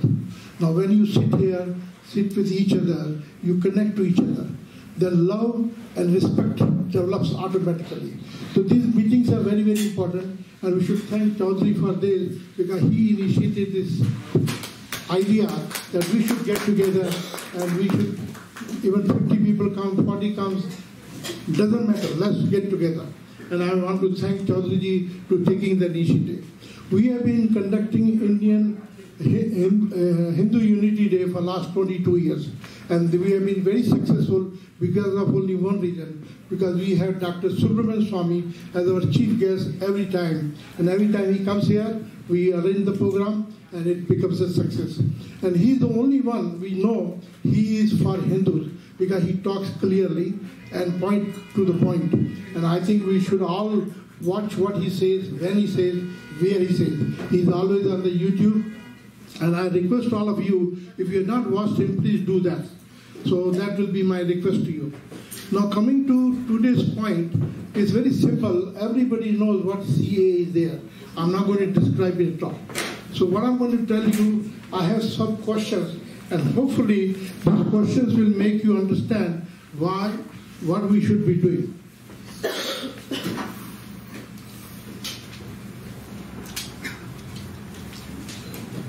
So I want to ask you some questions. You call yourself human beings, you are educated, you know how to get information, you call yourself Hindu, you belong to the oldest culture of world, you know other civilization perished, you know your civilization still exists because this civilization has been births of many great souls who brought new thoughts and reformed. You know you have an enemy. You know these facts. Your enemy has a very clear goal. You know your enemy lives around you. You know enemy plans. You are the people who are people who are bad. Do you ever told them that they are bad? If not, why not? Do you have a leader? Do you like him or her? What you can do for them? Do you know the history of Islam? Do you know the history of Christian? Do you know how and when local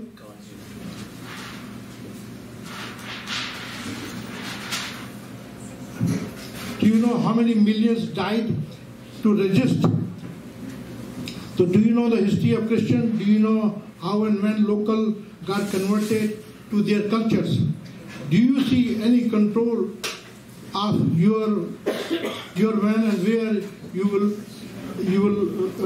when will you raise it?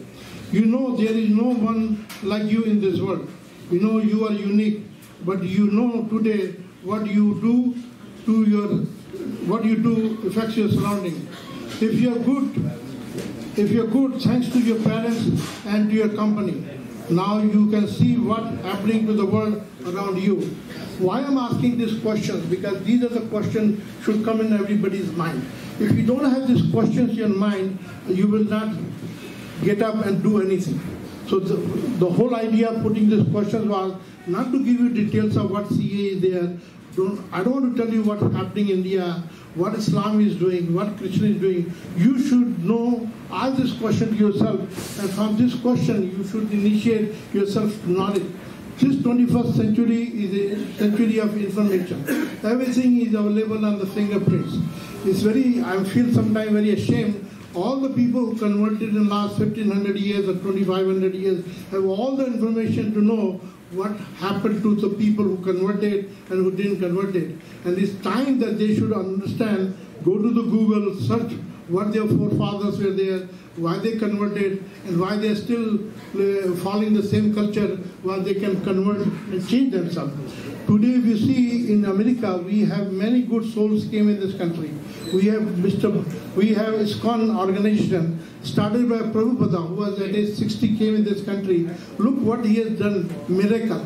Only with one reason, he brought some message of non-violence, not on violence, but also devotion, yoga, meditation, and loving each other, giving free food. So all these good things we have it. Why we Hindus are not doing anything while we can do a lot? Now, why we are not doing anything? Because we are not united. Why we are not united? We don't know the reason. Maybe we don't have leaders. Maybe we have leaders, but they don't know what to do. So all this meeting, what we're doing is to bring, I'm putting this question in your mind, so you should ask yourself, hey, what is my life is all about? Today we have been told as a Hindu that you should always ask this question to yourself, why I am born, what I am doing in this earth, what are my goals, and where I will go after I am dead. You all know that today whatever we have belongs to somebody else. As per our Gita, and whatever we have will belong to somebody else, and it will go to somebody else in the future. We come with nothing, go with nothing. The question is what we are doing in this country, what we are doing in this world, we should be very careful about it. You should bless yourself first, and you should be proud of yourself for one thing, that you are born Hindu. To be born Hindu is a privilege. So it's very important. Hello, sir. You can keep that back, sir. Let's take it. Yeah, okay. We don't need it. So it's very important, we should be proud of ourselves that you are born as a Hindu. As you are born Hindu, then question is what is your goal and what is your responsibility. You know today, few cultures are hated. Hated so badly, not only they hated actually, whoever has converted in Middle East, Africa, look at their life, look at your life. What is the difference? People who are converted, look at the Middle East, how the Middle East has been destroyed. Look at the people who are converted living in Bangladesh and Pakistan. They want to come to India. They don't want to live there. You know, they are converted, but they have no reason to live there. So we should be very happy and proud of our culture, and we should go out and promote our culture one way or another way. People who are converted, they want to come back, but we are not asking them to come back. Why we are not asking them to come back? Because if you look around, there are 56 Islamic nations, 100 Christian nations, not a single Hindu nation. So this CAA came with the idea that okay, all the Hindus who are persecuted should be allowed to come to India and get citizenship. It was a very good idea. But it seems like that this idea was not accepted by the people who got converted. So we have to teach them, inform them, and I hope this sessions of ours, hope the people who are sitting here will go with the message, and these questions which I have just told, there are a lot more questions are there. Maybe I'll come back and talk about those questions in the future. So in the meantime, I want to thank everybody who has come here. Please go with the message very clearly. Be proud of yourself and know what you are here for and what you can do for the country. For every country, you need leaders. And if you have a leader, you should know how to support it. Without leaders, you are nothing. If you are a leader, if you don't support it, then you are nothing also. So you should know, today we have good leaders in India. BJP government is in the power after so many years. They have majority, but the majority can be lost if you don't support them. So I hope and request everybody, if you're Hindu, if you should work for Hinduism, you should work for your future generation. Your future generation will survive only if you do something like our forefathers, our Sikh gurus, sacrifice themselves to see that we Hindus survive. So it is our duty for our children and grandchildren to see we sacrifice ourselves, maybe money, maybe time, whatever it is, to make sure that our civilization is surviving. So I'm very happy to see that you are all here. So I thank and back to Nishan. Thank you, Arish. So just a reminder, in order to have these things, we are always welcoming small donations. Please enjoy the tea and refreshments and the snacks provided by the organizations. We will have the talks now, and then from 1 to 2 p.m. we will go to lunch.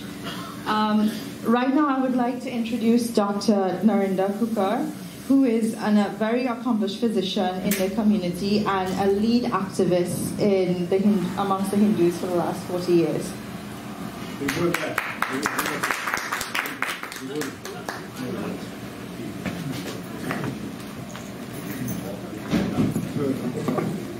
Thanks very much.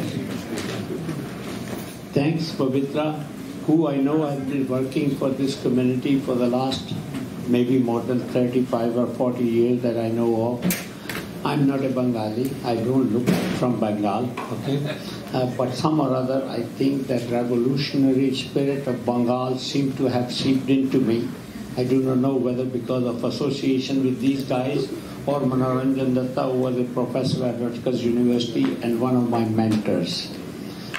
Anyway, the point we really have today is what is life like living in Pakistan or Bangladesh. Let's take to Bangladesh for non-Muslims.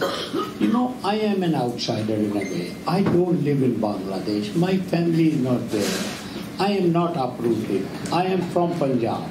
And fortunately, when the partition took place, my hometown came within India. And the border from my hometown is only 3 miles. So it's a stroke of luck that, you know, I am within India. I was a little kid, okay? All I knew is how people were crossing into Pakistan and the trains are coming from Pakistan with dead bodies. Not live bodies, they were dead bodies. But I was not allowed to go, I was too little. The point we're really making today is when any nation works and gives shelter to the oppressed, that nation is complimented. That nation is appreciated by the world. Here, India has gone out of its way. After almost a lapse of 50 years of suffering of Bangladeshi Hindus, Sikhs and other minorities, and it is being ridiculed in the West. And it is being even agitated against by some of the Indians in India. That is because none of us spread what went on and what you all suffered from or your family when you came. I was amazed that one of my own colleagues, whom I know for 15 years plus, it's only yesterday that I found out what he went through when he was a little kid, how he hid in the sari of her mother, and how he walked for 4 or 5 days to come to India, because we don't talk about it. If we don't talk about it, how will anybody know what we went through? Okay? It is the first time yesterday that I learned from a Kashmiri, and I have Kashmiri friends for the last 50 years. I've been in this country for about 53 years. 53 years. Sorry, it disclosed my age, okay? I could have otherwise said I'm much younger than that, okay? But just to say, and he told me that from the Muslim masjid, it wasn't namaz that was coming. The message coming was, leave your daughters and go. Are you with me? Leave your daughters and go. And that was the message. Okay? So they just left with their children. The question at this time is not that this community, the Bengali community, minorities in Bangladesh have been suffering for more than 1971, and this is about 48 years. 73 years. And 73 years. Senator Kennedy in 1971 has recorded on November 1st, 1971, that the Hindu community has been suffering in Bangladesh for the last so many years, and he used straight words, which we don't use. I do, but most of you don't, I think. Have been massacred, have been gruesomely killed.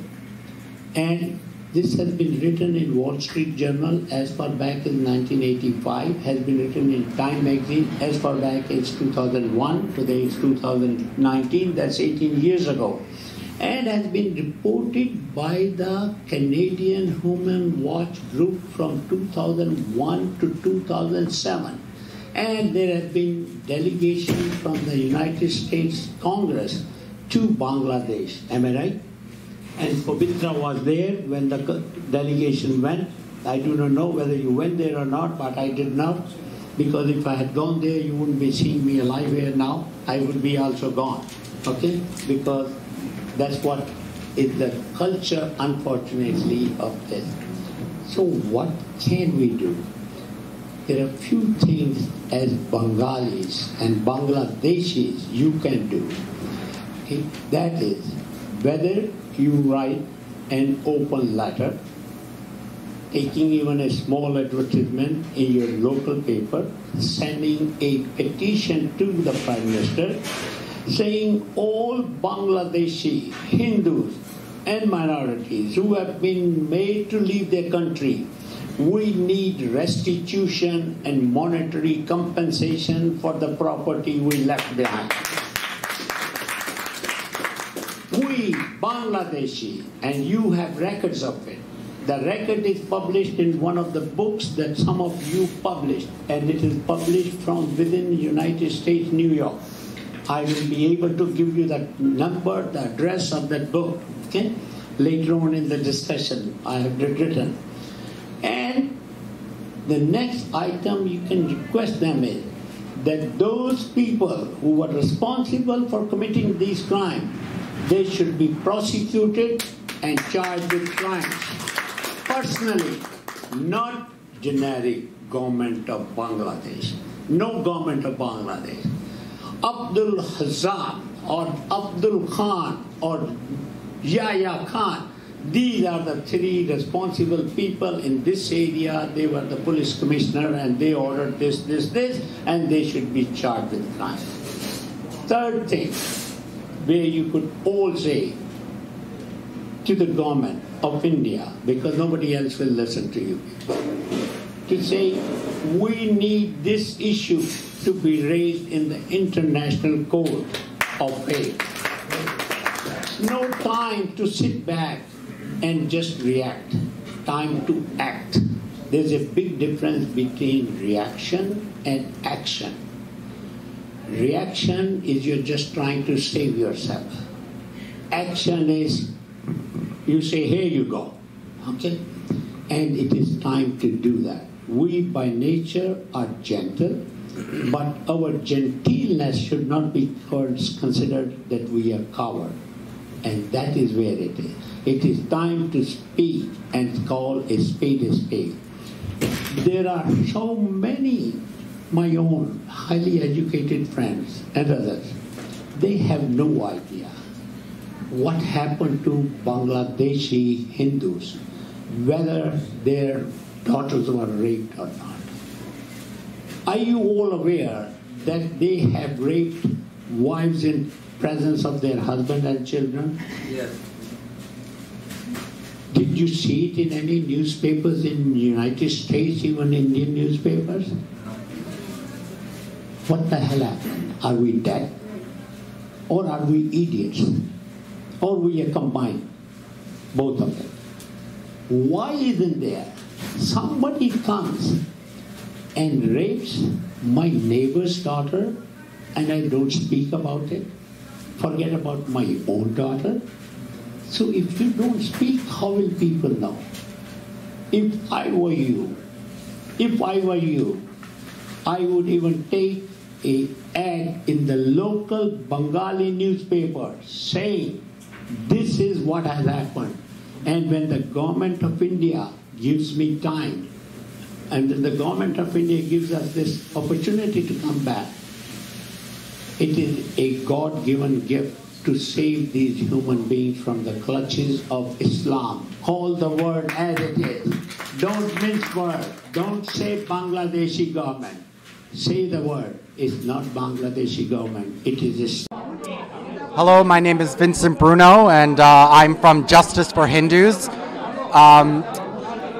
I support CAA because a few years ago, back in 2016, I went and visited the Hindu refugee camps in Delhi. These are Hindus who escaped the Islamic State of Pakistan and came to India seeking refuge. There were a lot of small children in that camp. There were a lot of women, families, and they were starving. They had no commodities. You can find these camps in other areas of India, but what you're not going to find in India is Muslim refugee camps. There are no Muslim refugee camps because there are no Muslim refugees. CAA addresses a problem that's there, a real problem. Muslims don't need CAA. They can stay in Pakistan if they want. They can stay in Bangladesh or Afghanistan if they want. Hindus don't have that option. So we need to do something that addresses that issue specifically. And CAA does that. It addresses the specific issue of Hindu asylum seekers in the state of India. And it's because of what I saw in those refugee camps. That's why I support CAA. So this is Dhiren Mehta from OF BJP. I am from New Jersey and had great opportunity to come here and attend this wonderful session by the forum here, Intellectual Forum of Indian American.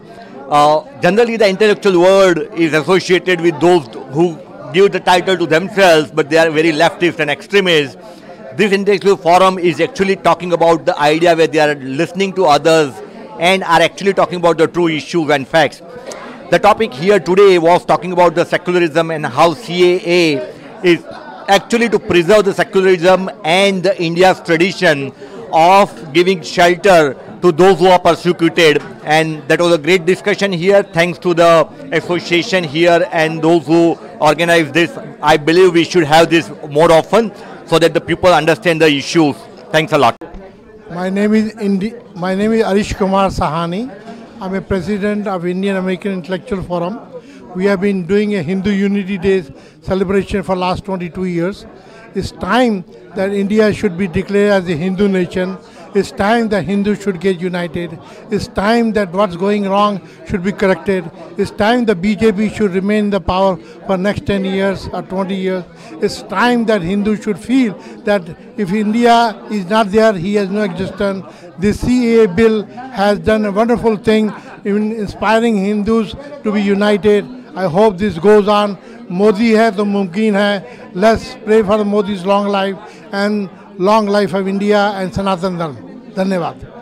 Sitaram, I'm Nisha Amracha. I'm an archaeologist. I'm from the Caribbean, Trinidad and Tobago. And today's event was about secularism and a Citizenship Amendment Act that was recently passed in India. And I think this is a great thing by Modi ji because Hindus are being persecuted and they have nowhere to go. And he has provided them a place to go. So, you know, as a Caribbean Hindu, this means a lot to me. Hi, my name is Vishwajit Chakraborty. I am the representing overseas friend of Bengal BJP. And as you know, we are involved in Bengal politics very much. And the CAA is very much applicable to the Bengal. But what is CAA actually, as you know, we support it because it is not to take anybody's citizenship. It is giving the citizenship. There is a pause, except the Muslim who have been illegally entered to our Bengal from the 3 neighboring countries, Afghanistan, Bangladesh and Pakistan, after 71. Is it a discrimination? No, not at all. Because the Act clearly says that the non-Muslim who have been tortured, humiliated, raped, killed in the 3 Islamic countries. So any Muslim belongs to these 3 Islamic countries, there is no chance they will be humiliated for the religious purpose. So the Muslims are out, but it is equally beneficial to the existing Muslim of India and who are recent in India and all the citizens. Why it is so late? Why Modi ji is bringing this issue? Because this is a burning issue since independence, but nobody said about that. They simply encased this issue. Being a Bengali, I know the Congress, CPM, TMC, they encased this issue. They said it is just some skin disease, it will be okay, but not. It is a cancer.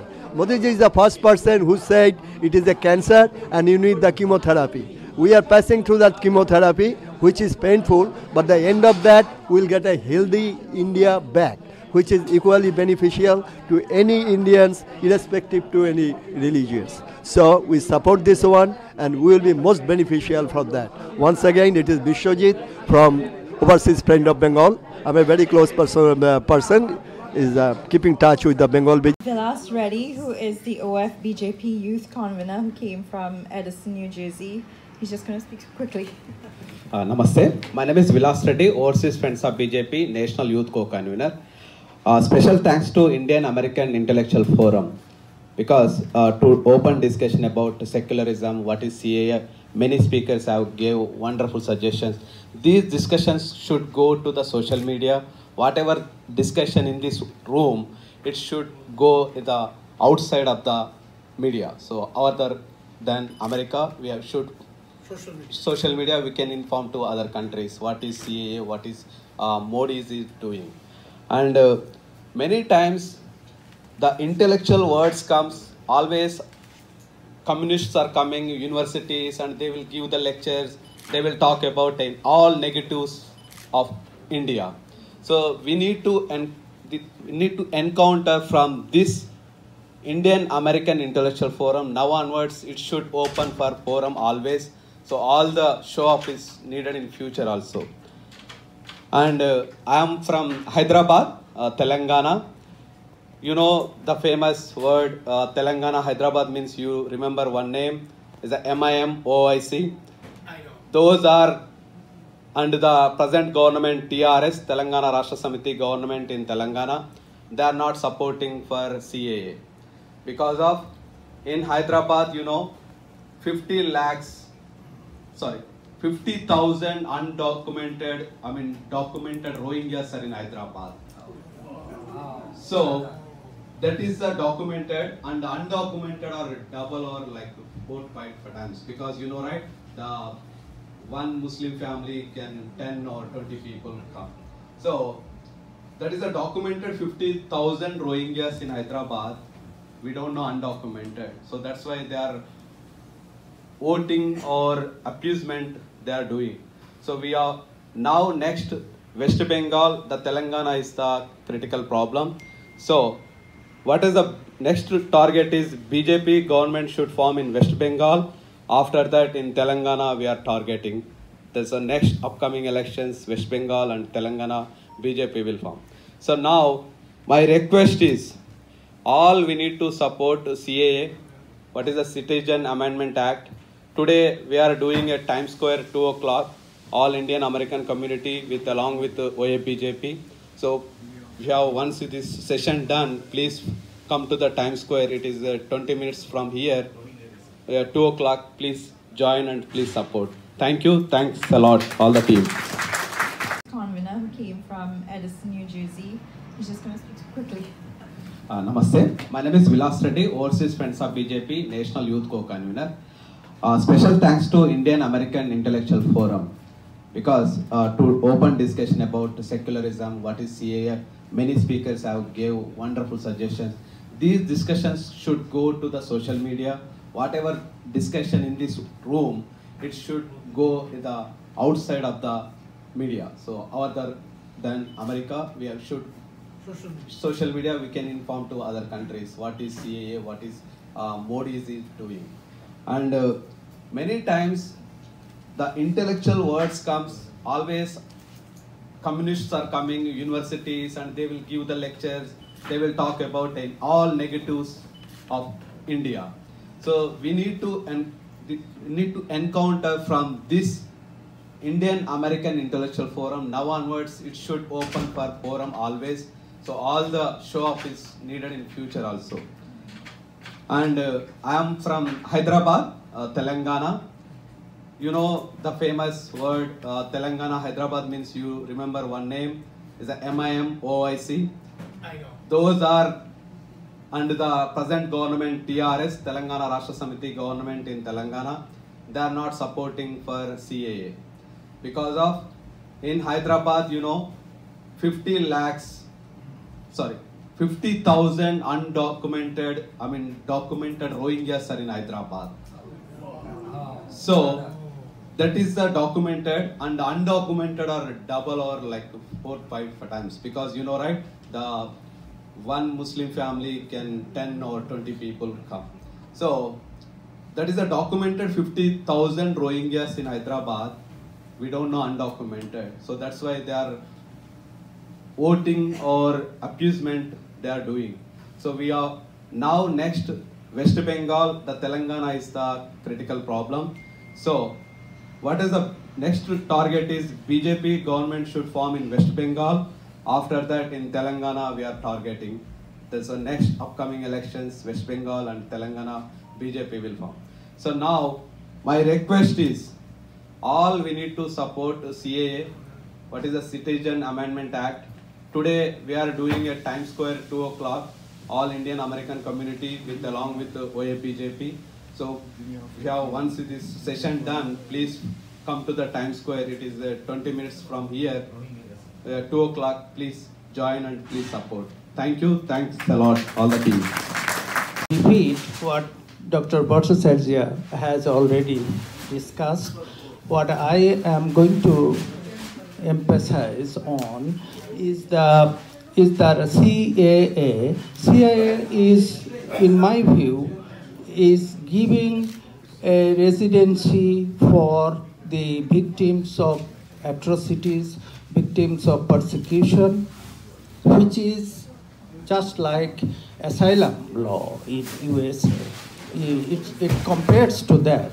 If you are a victim, if you are afraid of your life, you leave the country, you can ask for an asylum in USA.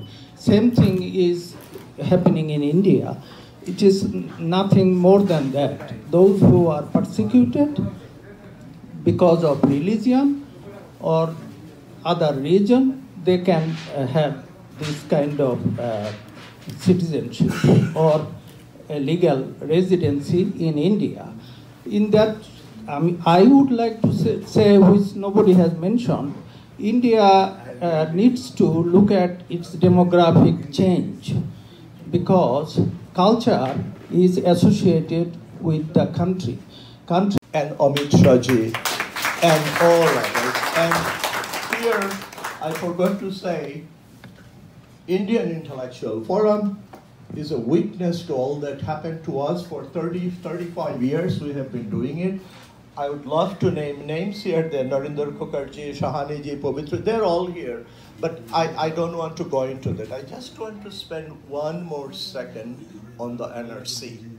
I think I have covered the other one. NRC. They're making a big deal.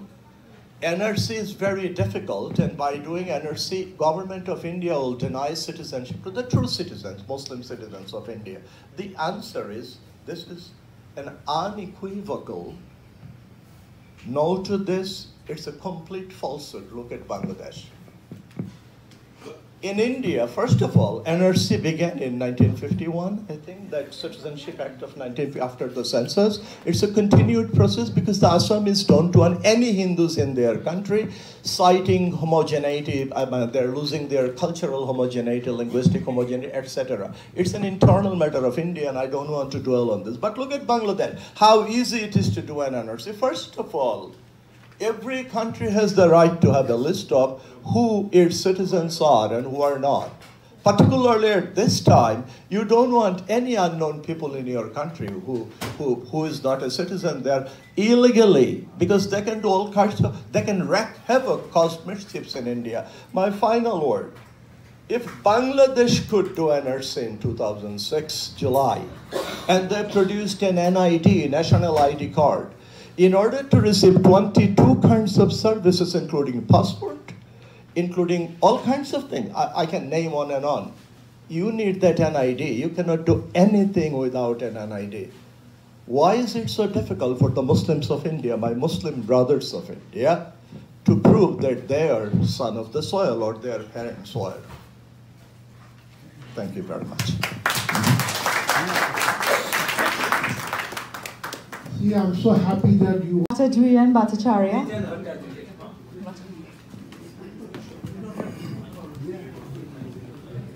Namaskar. Good morning. My name is Mike, please. Mike, please. My name is Dwijen.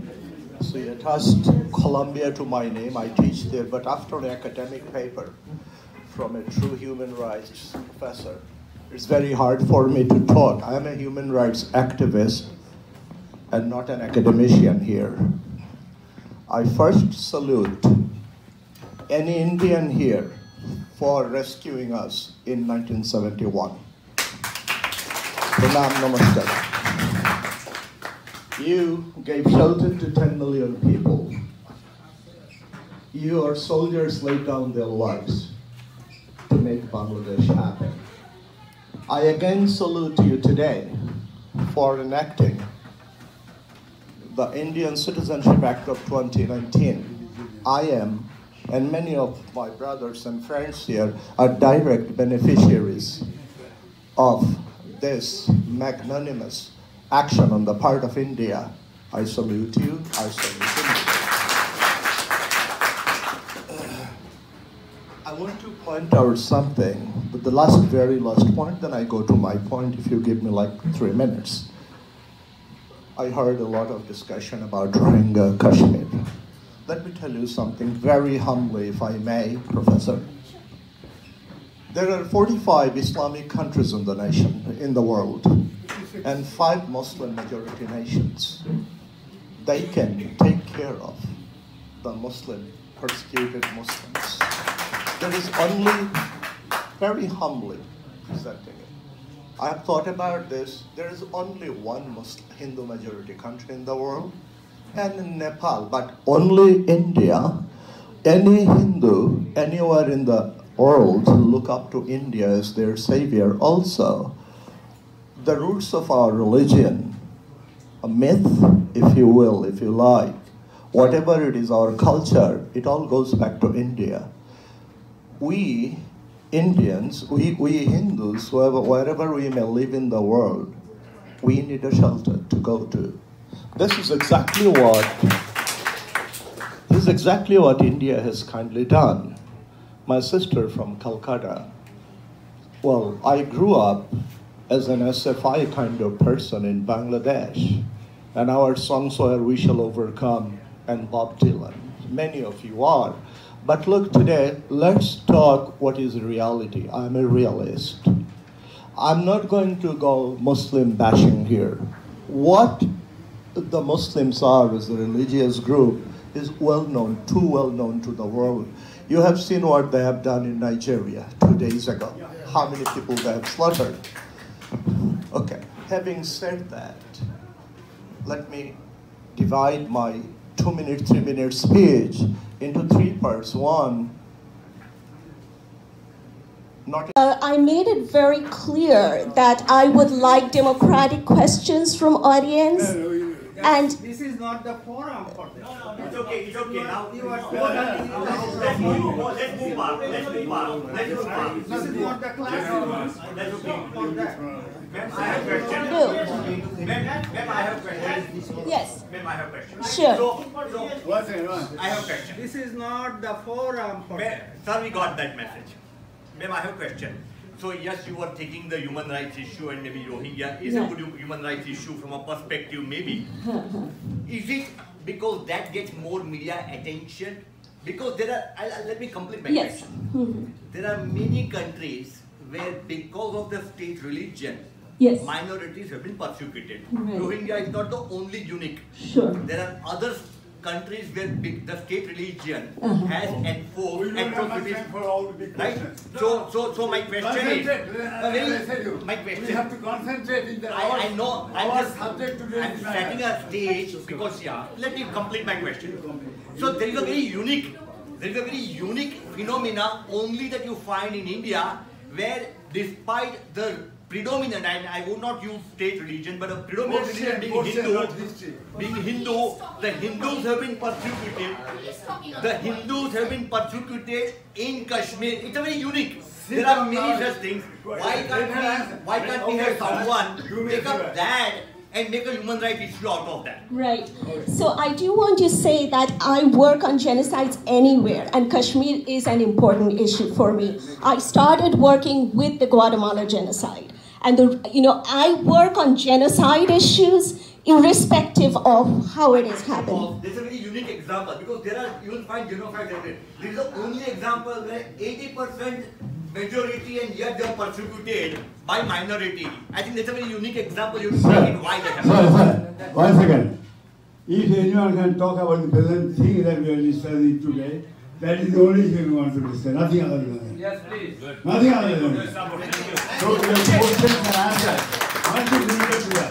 That is for getting PhD, not for here. What she is talking to get a PhD. I have my PhD already. Yeah, everybody has many.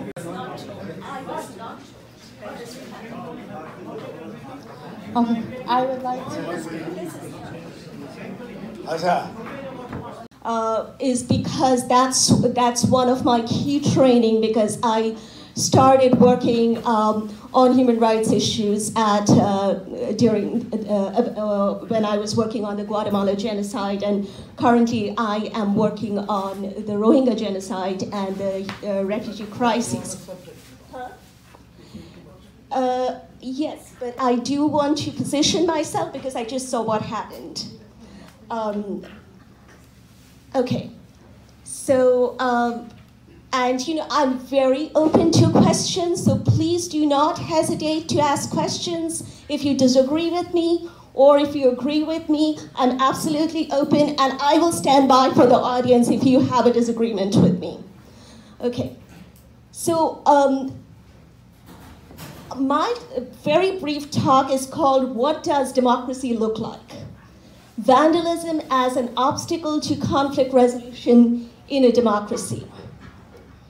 In my brief talk today, I want to raise the key issue of conflict resolution in the Indian democracy today.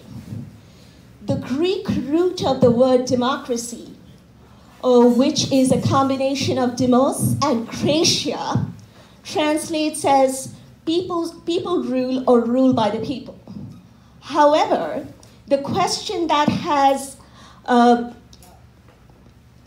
been brought up again and again in the current Indian context is, who are the people? However, if we accept this contestation over the definition of democracy in India today, it is important to understand that on the ground, any kind of political dialogue that the opposition wants to have with the government has to keep democracy front and center in its discussion. No matter how many philosophers have argued that in its ideal form, democracy can also become anarchy.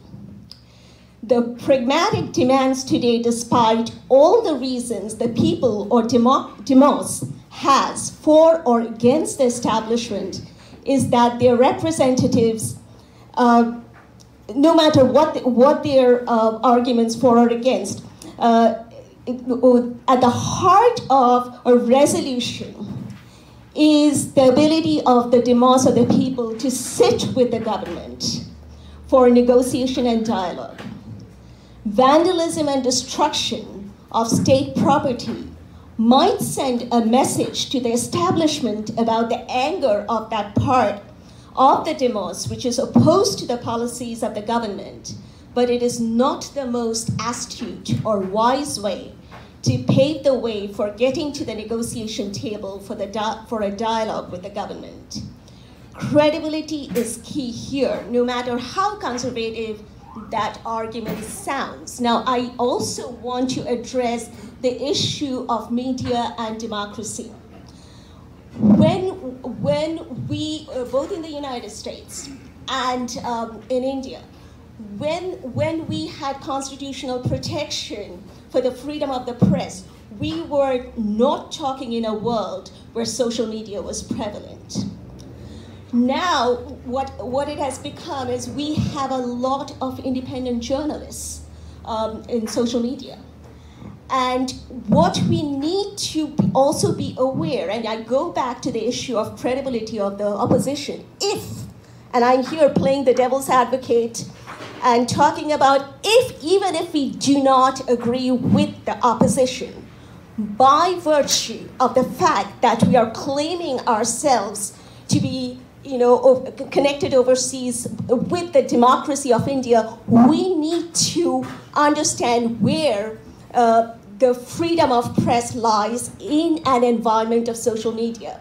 Do we distribute as activists, whether in favor of the establishment or against the establishment, as independent journalists who are also activists, do we take pictures of other kinds of congregation happening in other parts of the world and submit it on social media and say, this is the level of opposition in India? Because that is fake news, right? And I'm sitting on Facebook and I'm seeing people having to pull down those pictures. Either way, vandalism or the kind of fake news that is being circulated, it does not lead to credibility. And at the heart of the rule of the people, whether it is for pragmatic reasons or whether it is for idealistic reasons, if they even want to get to the table to sit with the establishment, there has to be credibility. And I'm going to end with that. And I do want to open this up for a democratic dialogue. Yes.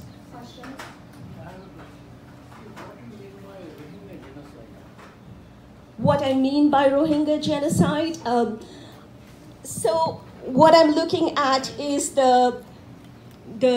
and I cannot, in the few minutes that I have for Q&A, I can't talk about the entire history, but I can take your answers after that. But very briefly, I'm really talking about the kind of state religion, the Buddhism as a state religion that has been propagated. Yeah. Yes. The question here is, see, there is genocide only of the Rohingyas, but in this area there are a lot of other people. Yes, absolutely. You're right. You're absolutely.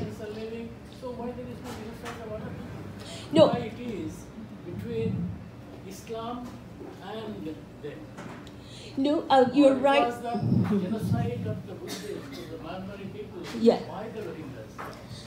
There has been, I don't know whether this platform really gives me that scope to address the Rohingya issue. I agree, but we're also talking about state power in this kind of a situation. This is because of the media. One more question from you. I have a question. Question from you. Yes. Sorry, ma'am. I have a question. Sure. Why we are talking about Rohingyas now? We are in danger. Well, that is another thing. Can you really sit in the United States and dictate what can research? You were asking me a question. I think I need to finish. No, what you're talking sitting in US. I'm not talking. We are sitting in US talking about the problem back home in India. Yes. Rohingya is not a part of India. That's correct. And now. No, I do want to. Now, I have 2 minutes. This is very discourteous. No, not discourteous. We don't have to talk about the issues. We talk about We are here right now for simple reasons. We want to save India. We want to save Hindus. We are not here to save Rohingyas. Okay? Thank you very much. I was not informed.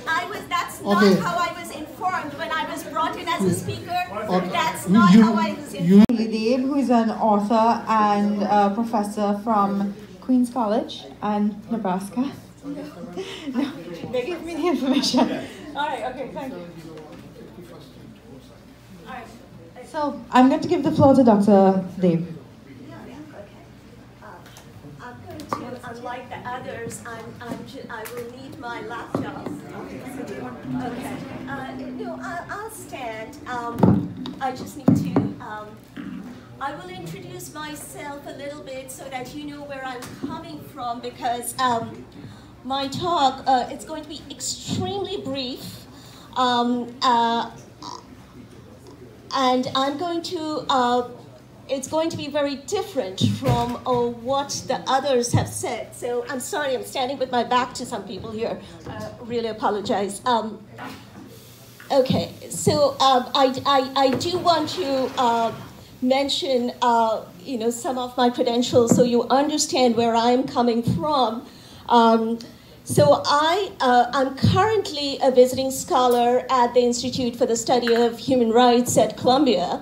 And I'm also a global scholar at Rutgers, New Brunswick at the Institute for Research on Women. And I teach at both the graduate and undergraduate levels at CUNY. I think, there are a couple of things, I mean, I've been listening to a lot of prominent people here. Couple of things. We've always said Hinduism is inclusion, right? And I think, like for example, if you look at Bernie Sanders, right? He's very much a proponent, well, he's been speaking against Hinduism, right? Now, the reason is why. Okay, first of all, we have fundamental problems within India, meaning it's not a problem, we have many different languages.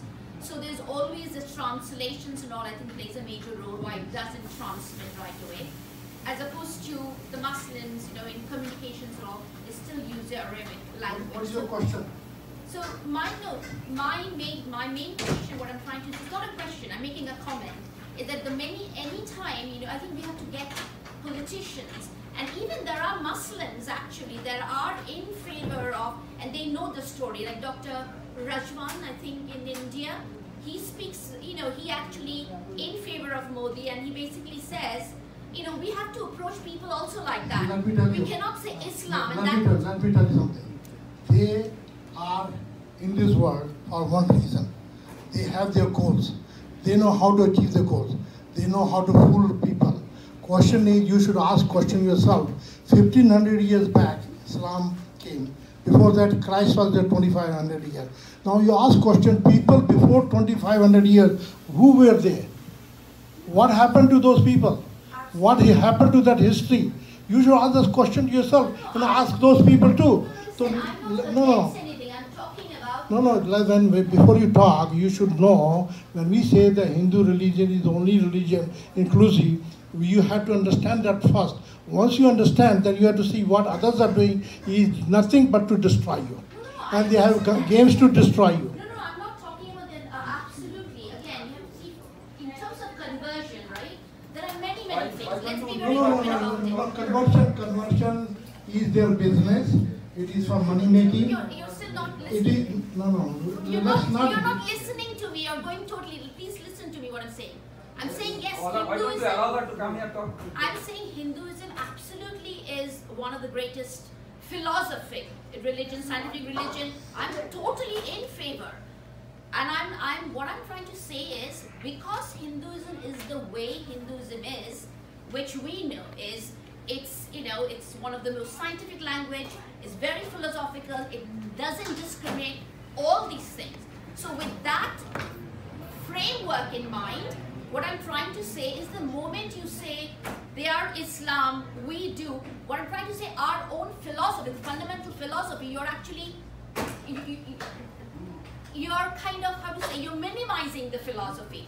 What I'm trying to say is that we should reach, politicians and say, look, this is what Hinduism is all about. We support the oppressed. We help the oppressed. Very good. Thank you very much. Do not. We agree with you. Thank you very much. Yeah, but anyway, the chief secretary for Bernie Sanders is a Pakistani Muslim. He's the one. That's what I'm saying. We have to reach out politicians. We can talk to. They can speak. The Tulsi Gabbard is doing a great job. We can support Tulsi Gabbard. Let me tell you something. All these people are educated people. They are not fools. They have all the information. They don't want to accept whatever they read. That is the problem. It is their mindset. So don't tell us that we can go and educate them. They cannot be educated. I've been, Naran Kataria ji is our guru. I think I cried as much as his family cried when he passed away. And so I just want to say that Hinduism is a religion, is the only religion that is available today in the world that speaks for inclusiveness, that speaks for the major religion, that speaks for us, and it is worth protecting. It is one of the most scientific religion we have in the world. And if we lose it, it's not just a loss to us, it's a loss to the humanity. When you look at what is going on with the Christian says our God is the only God, Muslim says our God is the only God. And, but even Buddhism also doesn't say that. Ours is the only religion which says that every form of worship, no matter what you call, like Sadhguru says, our country is not a religious, it's a country of seekers. Every God is in any form you have. That is why for what is going on in the world, Hinduism is the best answer we have. And it is the most scientific religion. Everything, I mean, you look at, I mean, most people are only look at the virtue of rituals, but behind everything in Hinduism, there is so much science behind it. And even now they are exploring what it is. So we have been active for last 10 years with the Kataria ji, Arish.Sahani ji, Pabitra ji and all. Supporting BJP. Supporting also, we also support Narendra Modi ji and BJP. In fact, my wife went, she took her 3 weeks vacation this year vacation, and did campaigning in the villages in Karnataka. So we all have to do it. There are so many people who have done it, and we all have to do it, and that's the only way we are going to make change. But I just want you to understand what is going on in the world today. Why is Western media talk so against, in spite of so much violence against Hindus? The New York Times, Washington Post, they talk against, they don't even have any positive words to say about what Modi ji and Amit Shah has done, just giving relief. And we have to understand, there is in the West especially, the Christian fundamentalists, the missionaries, wants to use this Hindu-Muslim thing to divide, just like they did in Rwanda. They want to divide and speak up as if Hindus are most atrocious people and Muslims are the victims. They are playing it up just for the sake of conversion. Because anytime, if you look at South America and Rwanda or any other countries, what they do is, they go to the place, look at the differences, the fault lines. I hope some of you heard Raju Malhotra's Breaking India. So there is a complex of missionary forces, Islamic forces, trying to divide India, break India. And so please make sure, today there is a beautiful article by my colleague Arvind Kumar that came on USCIRF. They are all the time they keep attacking Hindus and India. So just be informed what is going on. Just don't take what New York Times says. But most importantly, if somebody comes and says, my family was driven out, for example, I was saying earlier, and driven out to stand in a placard in a meeting, it has a potential to go all over the world instantly. So you have to come out of your nest, come out and speak. That is very, very important. You can talk here in a closet here and we can do it, but you go out, the social media, instantly millions and billions of people can see. So if you are affected family, we request you to come to the Times Square. We have empty placards and your family, say my family was affected and this is what happened in my family, it matters. So please speak up, and this world is only way we can save this humanity today is, whether they want to call it Hinduism or not, it is the principles of Hinduism is going to save this world. So now question is why he got sued. Because when you fight, you always have reaction. But when you win, it gives you a lot of courage to fight back also. So what he is doing is very remarkable. What I think a lot of people were sitting here, if they can take time out and join him on 2 o'clock, it will be a great thing actually. And I request everybody, if you are having not much work, please go and attend the program with him. And I hope we'll give him some time to talk also. So now when we just heard about it, how people have suffered in Bangladesh, same thing happened to me. I was also 3-4 years old, and my father told me, you know who came to kill him? His own Muslim friend. Nobody else came to kill him. His own Muslim friend came to kill him and told him, now this time that I had killed you. My father said, hey, we are friends together for so many years. Why we have to kill each other? He said, no, now this is Islamic nation. You have no right to live here and I had to kill you. My father backed him, and that's why I'm survived today. And today, if you ask me, the most hated community in the world is only one. It's Muslims. And look at all the Muslims who are done to their own country. These are not real Muslims. Bangladeshi Muslims are not real Muslims. Pakistani Muslims are not real Muslims. Real Muslims are in Saudi Arabia. These are all converts. And who are these converts from? From Hinduism, Buddhism. Now these converts are destroying their own nation. Look what they have done to Iraq, what they have done to Syria, what they have done to Libya. These are all converted people. They are not real Muslim people. Real Muslim people converted them to destroy themselves, to destroy their own race. And these people don't know what's happening to them and what they are doing actually. So we need some good writers, and hopefully some writer will educate them, inform them, hey, you're destroying yourself, your own race, own culture, and look at the other people who converted you, they're enjoying, they're having a good time. So the question is, some information is not going out properly, and maybe it is a duty as the 21st era to educate people, inform people what is right and what is wrong, and hopefully this happens soon. On Dilip Chakraborty ji, the president of the North American Bengali Conference and the Cultural Association of Bengal.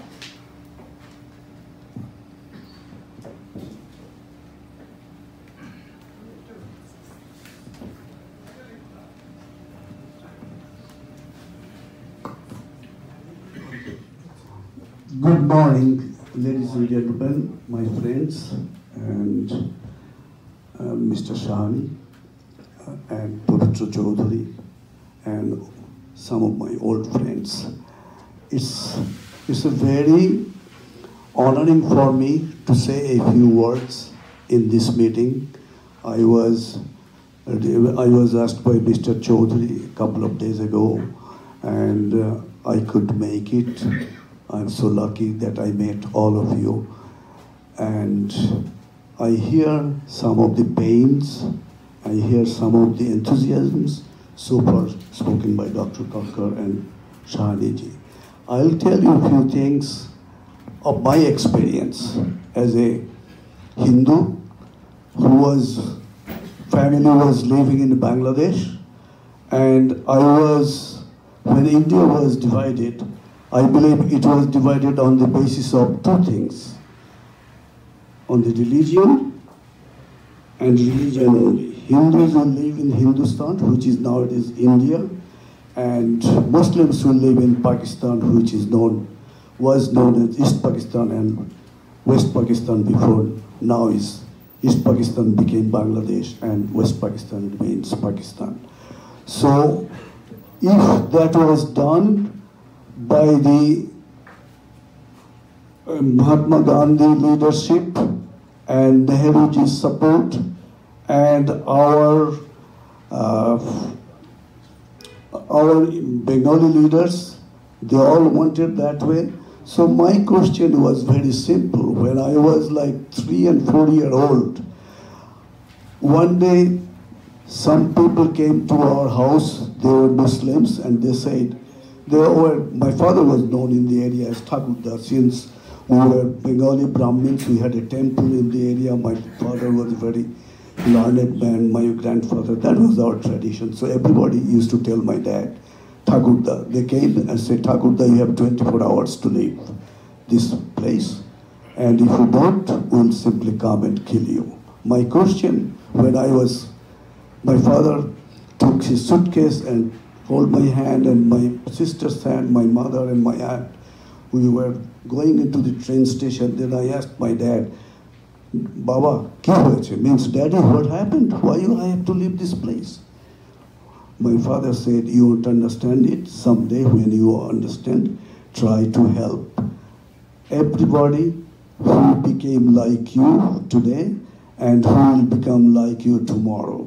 If you can bring a change into their lives, that will be the best thing you will be doing as a human being, as a Hindu, because Hinduism is the most powerful and most valuable thing you are born in. Try to utilize it. So my question to all these things, all our Hindu brothers and Hindu sisters, nowadays whenever we see something is happening, Muslims are doing something, we just try to say, or not to say it, not to think about it. Our gentleness is considered by the other party. In other words, Muslims, they think we are cowards. We don't have the strength to fight back, or we'll never, instead of fighting back, we'll never attack them. Their atrocities. I'm not trying to attack them personally. Their atrocities, that should be attacked all the times. And whenever you see any Hindu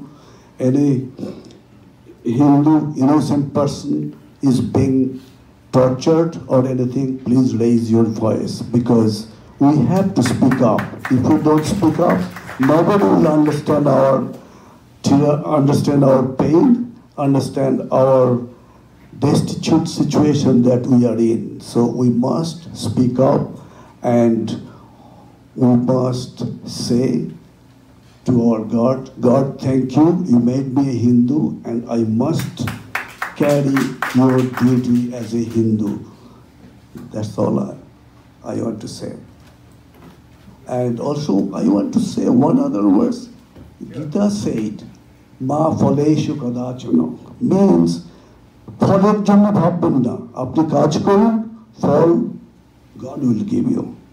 And সেই ফলের উপর আমার কোনো অধিকার নেই. That অধিকার remains to everybody. Thank you. You do what is right, and when you do something right, you don't worry about the results, because Gita says very clearly, your job is to do action only. You don't have to worry about the results. So let's not worry about the results. Let's do the things which are necessary to do it. I appreciate that you people are here, and it's time to take action, not just discussion. And discussions are important, no doubt about it, but after discussion we should come up with some action plan, and hope after this meeting some people will get together, find some leadership among themselves and take some actions. And I think today's discussion, Dr. Kukar has given us a reasons to fight back, because others are sharpening their knives. Now question is, do you want to be dead or do you want to be alive? File a food in international court, but because the relationship between the India and Bangladesh would be at stake if government were to do that, is it possible for a forum to have a class action suit, maybe in US, I don't know if it falls under the jurisdiction or not, but otherwise at least in some court where you get some attention in media. Because what we need is first draw media attention. I don't think government of India would do that because of the relationship between Bangladesh and India, and obviously that it can be at stake. But I think it would be good for the forum to look at that and file even a token food and then have a media talk about it. I'm going to answer that with a quote from Sir Winston Churchill. Sir Winston Churchill, even when India was still not an independent nation, said, while the Hindu elaborates on his arguments, the Muslim is sharpening his sword. So, sir, what Sir Winston Churchill said at that time, we are still doing that. We don't have to worry. I may have said it in a very thing, but it's a very serious matter. By nature, we are reasonable people. We look at the reason, and I say, forget the reason. Whether they act or not, that is their job. My conscience is clear. I raised my voice. I went out. I appealed to it. I don't give a damn what he does. I agree with you that that should still be done, but the chances of government of India filing a suit will be very less. So as a secondary, is it possible for the forum to file any suit in a court? Because that is needed to draw attention in media, because sometimes the media doesn't pay attention, but if there is in the court and there is few hearings and the matter is put in the court with evidence, there will be some media attention. You gave me a very good thought in your discussion. Why not few Bangladeshis right here, file a suit in the United States court saying, we have been deprived of this by Bangladeshi government, and we file a suit against Bangladeshi government. Okay? Very good thought, and you gave me the thought, I just elaborated on it. And you will get far more attention than all these hundreds of meetings we have. And Acharya Sahib knows it better, because when Congress filed a suit against them, because they had the courage to say something, $100 million, and we won it. We won it.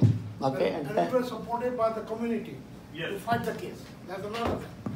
We didn't have to spend our own money. Community supported us. So let's file the suit and then see what happens. Yes, and we can do crowdfunding for that if needed. Yes.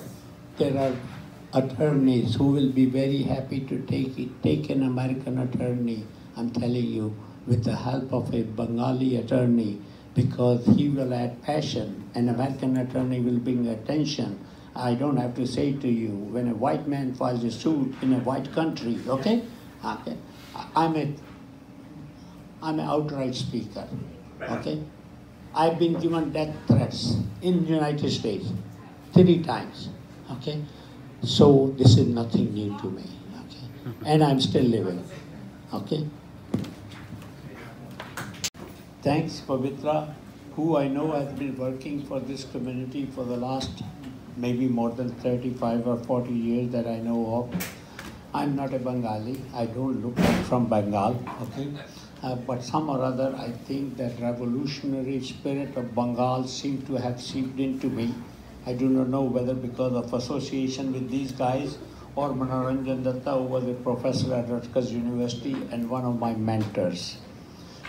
Anyway, the point we really have today is what is life like living in Pakistan or Bangladesh. Let's take to Bangladesh for non-Muslims. You know, I am an outsider in a way. I don't live in Bangladesh. My family is not there. I am not uprooted. I am from Punjab. And fortunately, when the partition took place, my hometown came within India, and the border from my hometown is only 3 miles. So it's a stroke of luck that, you know, I am within India. I was a little kid, okay? All I knew is how people were crossing into Pakistan and the trains were coming from Pakistan with dead bodies. Not live bodies, they were dead bodies. But I was not allowed to go, I was too little. The point we're really making today is when any nation works and gives shelter to the oppressed, that nation is complimented, that nation is appreciated by the world. Here, India has gone out of its way after almost a lapse of 50 years of suffering of Bangladeshi Hindus, Sikhs, and other minorities, and it is being ridiculed in the West, and it is being even agitated against by some of the Indians in India. That is because none of us spread what went on and what you all suffered from or your family when you came. I was amazed that one of my own colleagues, whom I know for 15 years plus, it's only yesterday that I found out what he went through when he was a little kid, how he hid in the sari of her mother, and how he walked for 4 or 5 days to come to India, because we don't talk about it. If we don't talk about it, how will anybody know what we went through? Okay? It is the first time yesterday that I learned from a Kashmiri, and I have Kashmiri friends for the last 50 years. I've been in this country for about 53 years. 53 years. Sorry, it disclosed my age, okay? I could have otherwise said I'm much younger than that, okay? But just to say, and he told me that from the Muslim masjid, it wasn't namaz that was coming. The message coming was, leave your daughters and go. Are you with me? Leave your daughters and go. And that was the message. Okay? So they just left with their children. The question at this time is not that. This community, the Bengali community, minorities in Bangladesh have been suffering for more than 1971, and this is about 48 years. 1947. And Senator Kennedy in 1971 has recorded on November 1st, 1971, that the Hindu community has been suffering in Bangladesh for the last so many years, and he used straight words, which we don't use. I do, but most of you don't, I think. Have been massacred, have been gruesomely killed. And This has been written in Wall Street Journal as far back as 1985, has been written in Time magazine as far back as 2001, today it's 2019, that's 18 years ago, and has been reported by the Canadian Human Watch Group from 2001 to 2007. And there have been delegations from the United States Congress to Bangladesh, am I right? And Pabitra was there when the delegation went. I do not know whether you went there or not, but I did not, because if I had gone there, you wouldn't be seeing me alive here now. I would be also gone, okay? Because that's what is the culture, unfortunately, of this. So what can we do? There are few things as Bengalis and Bangladeshis you can do. Okay? That is, whether you write an open letter, taking even a small advertisement in your local paper, sending a petition to the Prime Minister, saying all Bangladeshi Hindus and minorities who have been made to leave their country, we need restitution and monetary compensation for the property we left behind.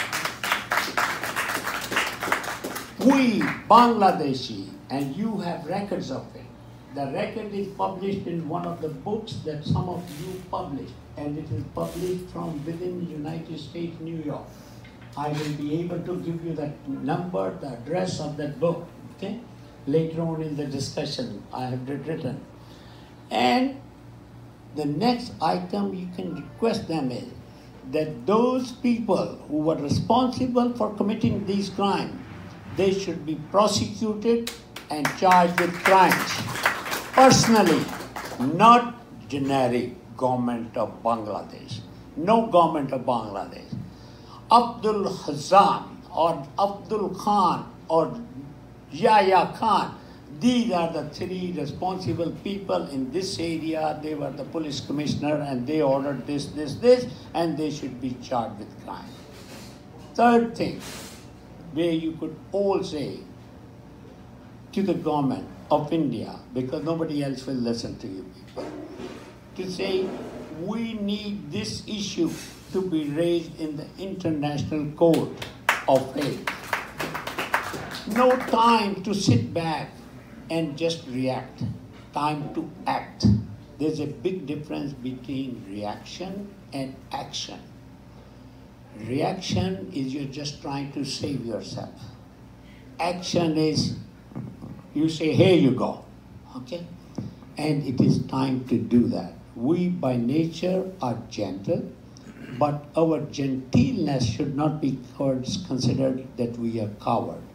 And that is where it is. It is time to speak and call a spade. There are so many, my own highly educated friends and others, they have no idea what happened to Bangladeshi Hindus, whether their daughters were raped or not. Are you all aware that they have raped wives in presence of their husband and children? Yes.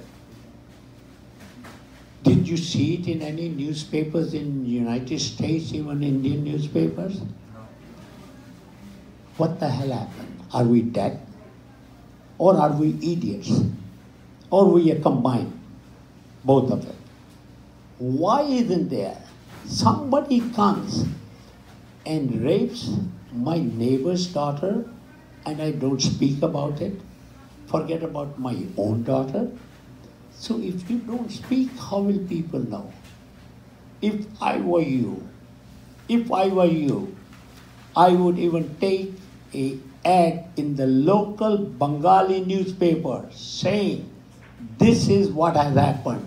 And when the government of India gives me time, and when the government of India gives us this opportunity to come back, it is a God-given gift to save these human beings from the clutches of Islam. Call the word as it is. Don't mince words. Don't say Bangladeshi government. Say the word. It's not Bangladeshi government. It is Islam that's doing it to you. Thank you very much.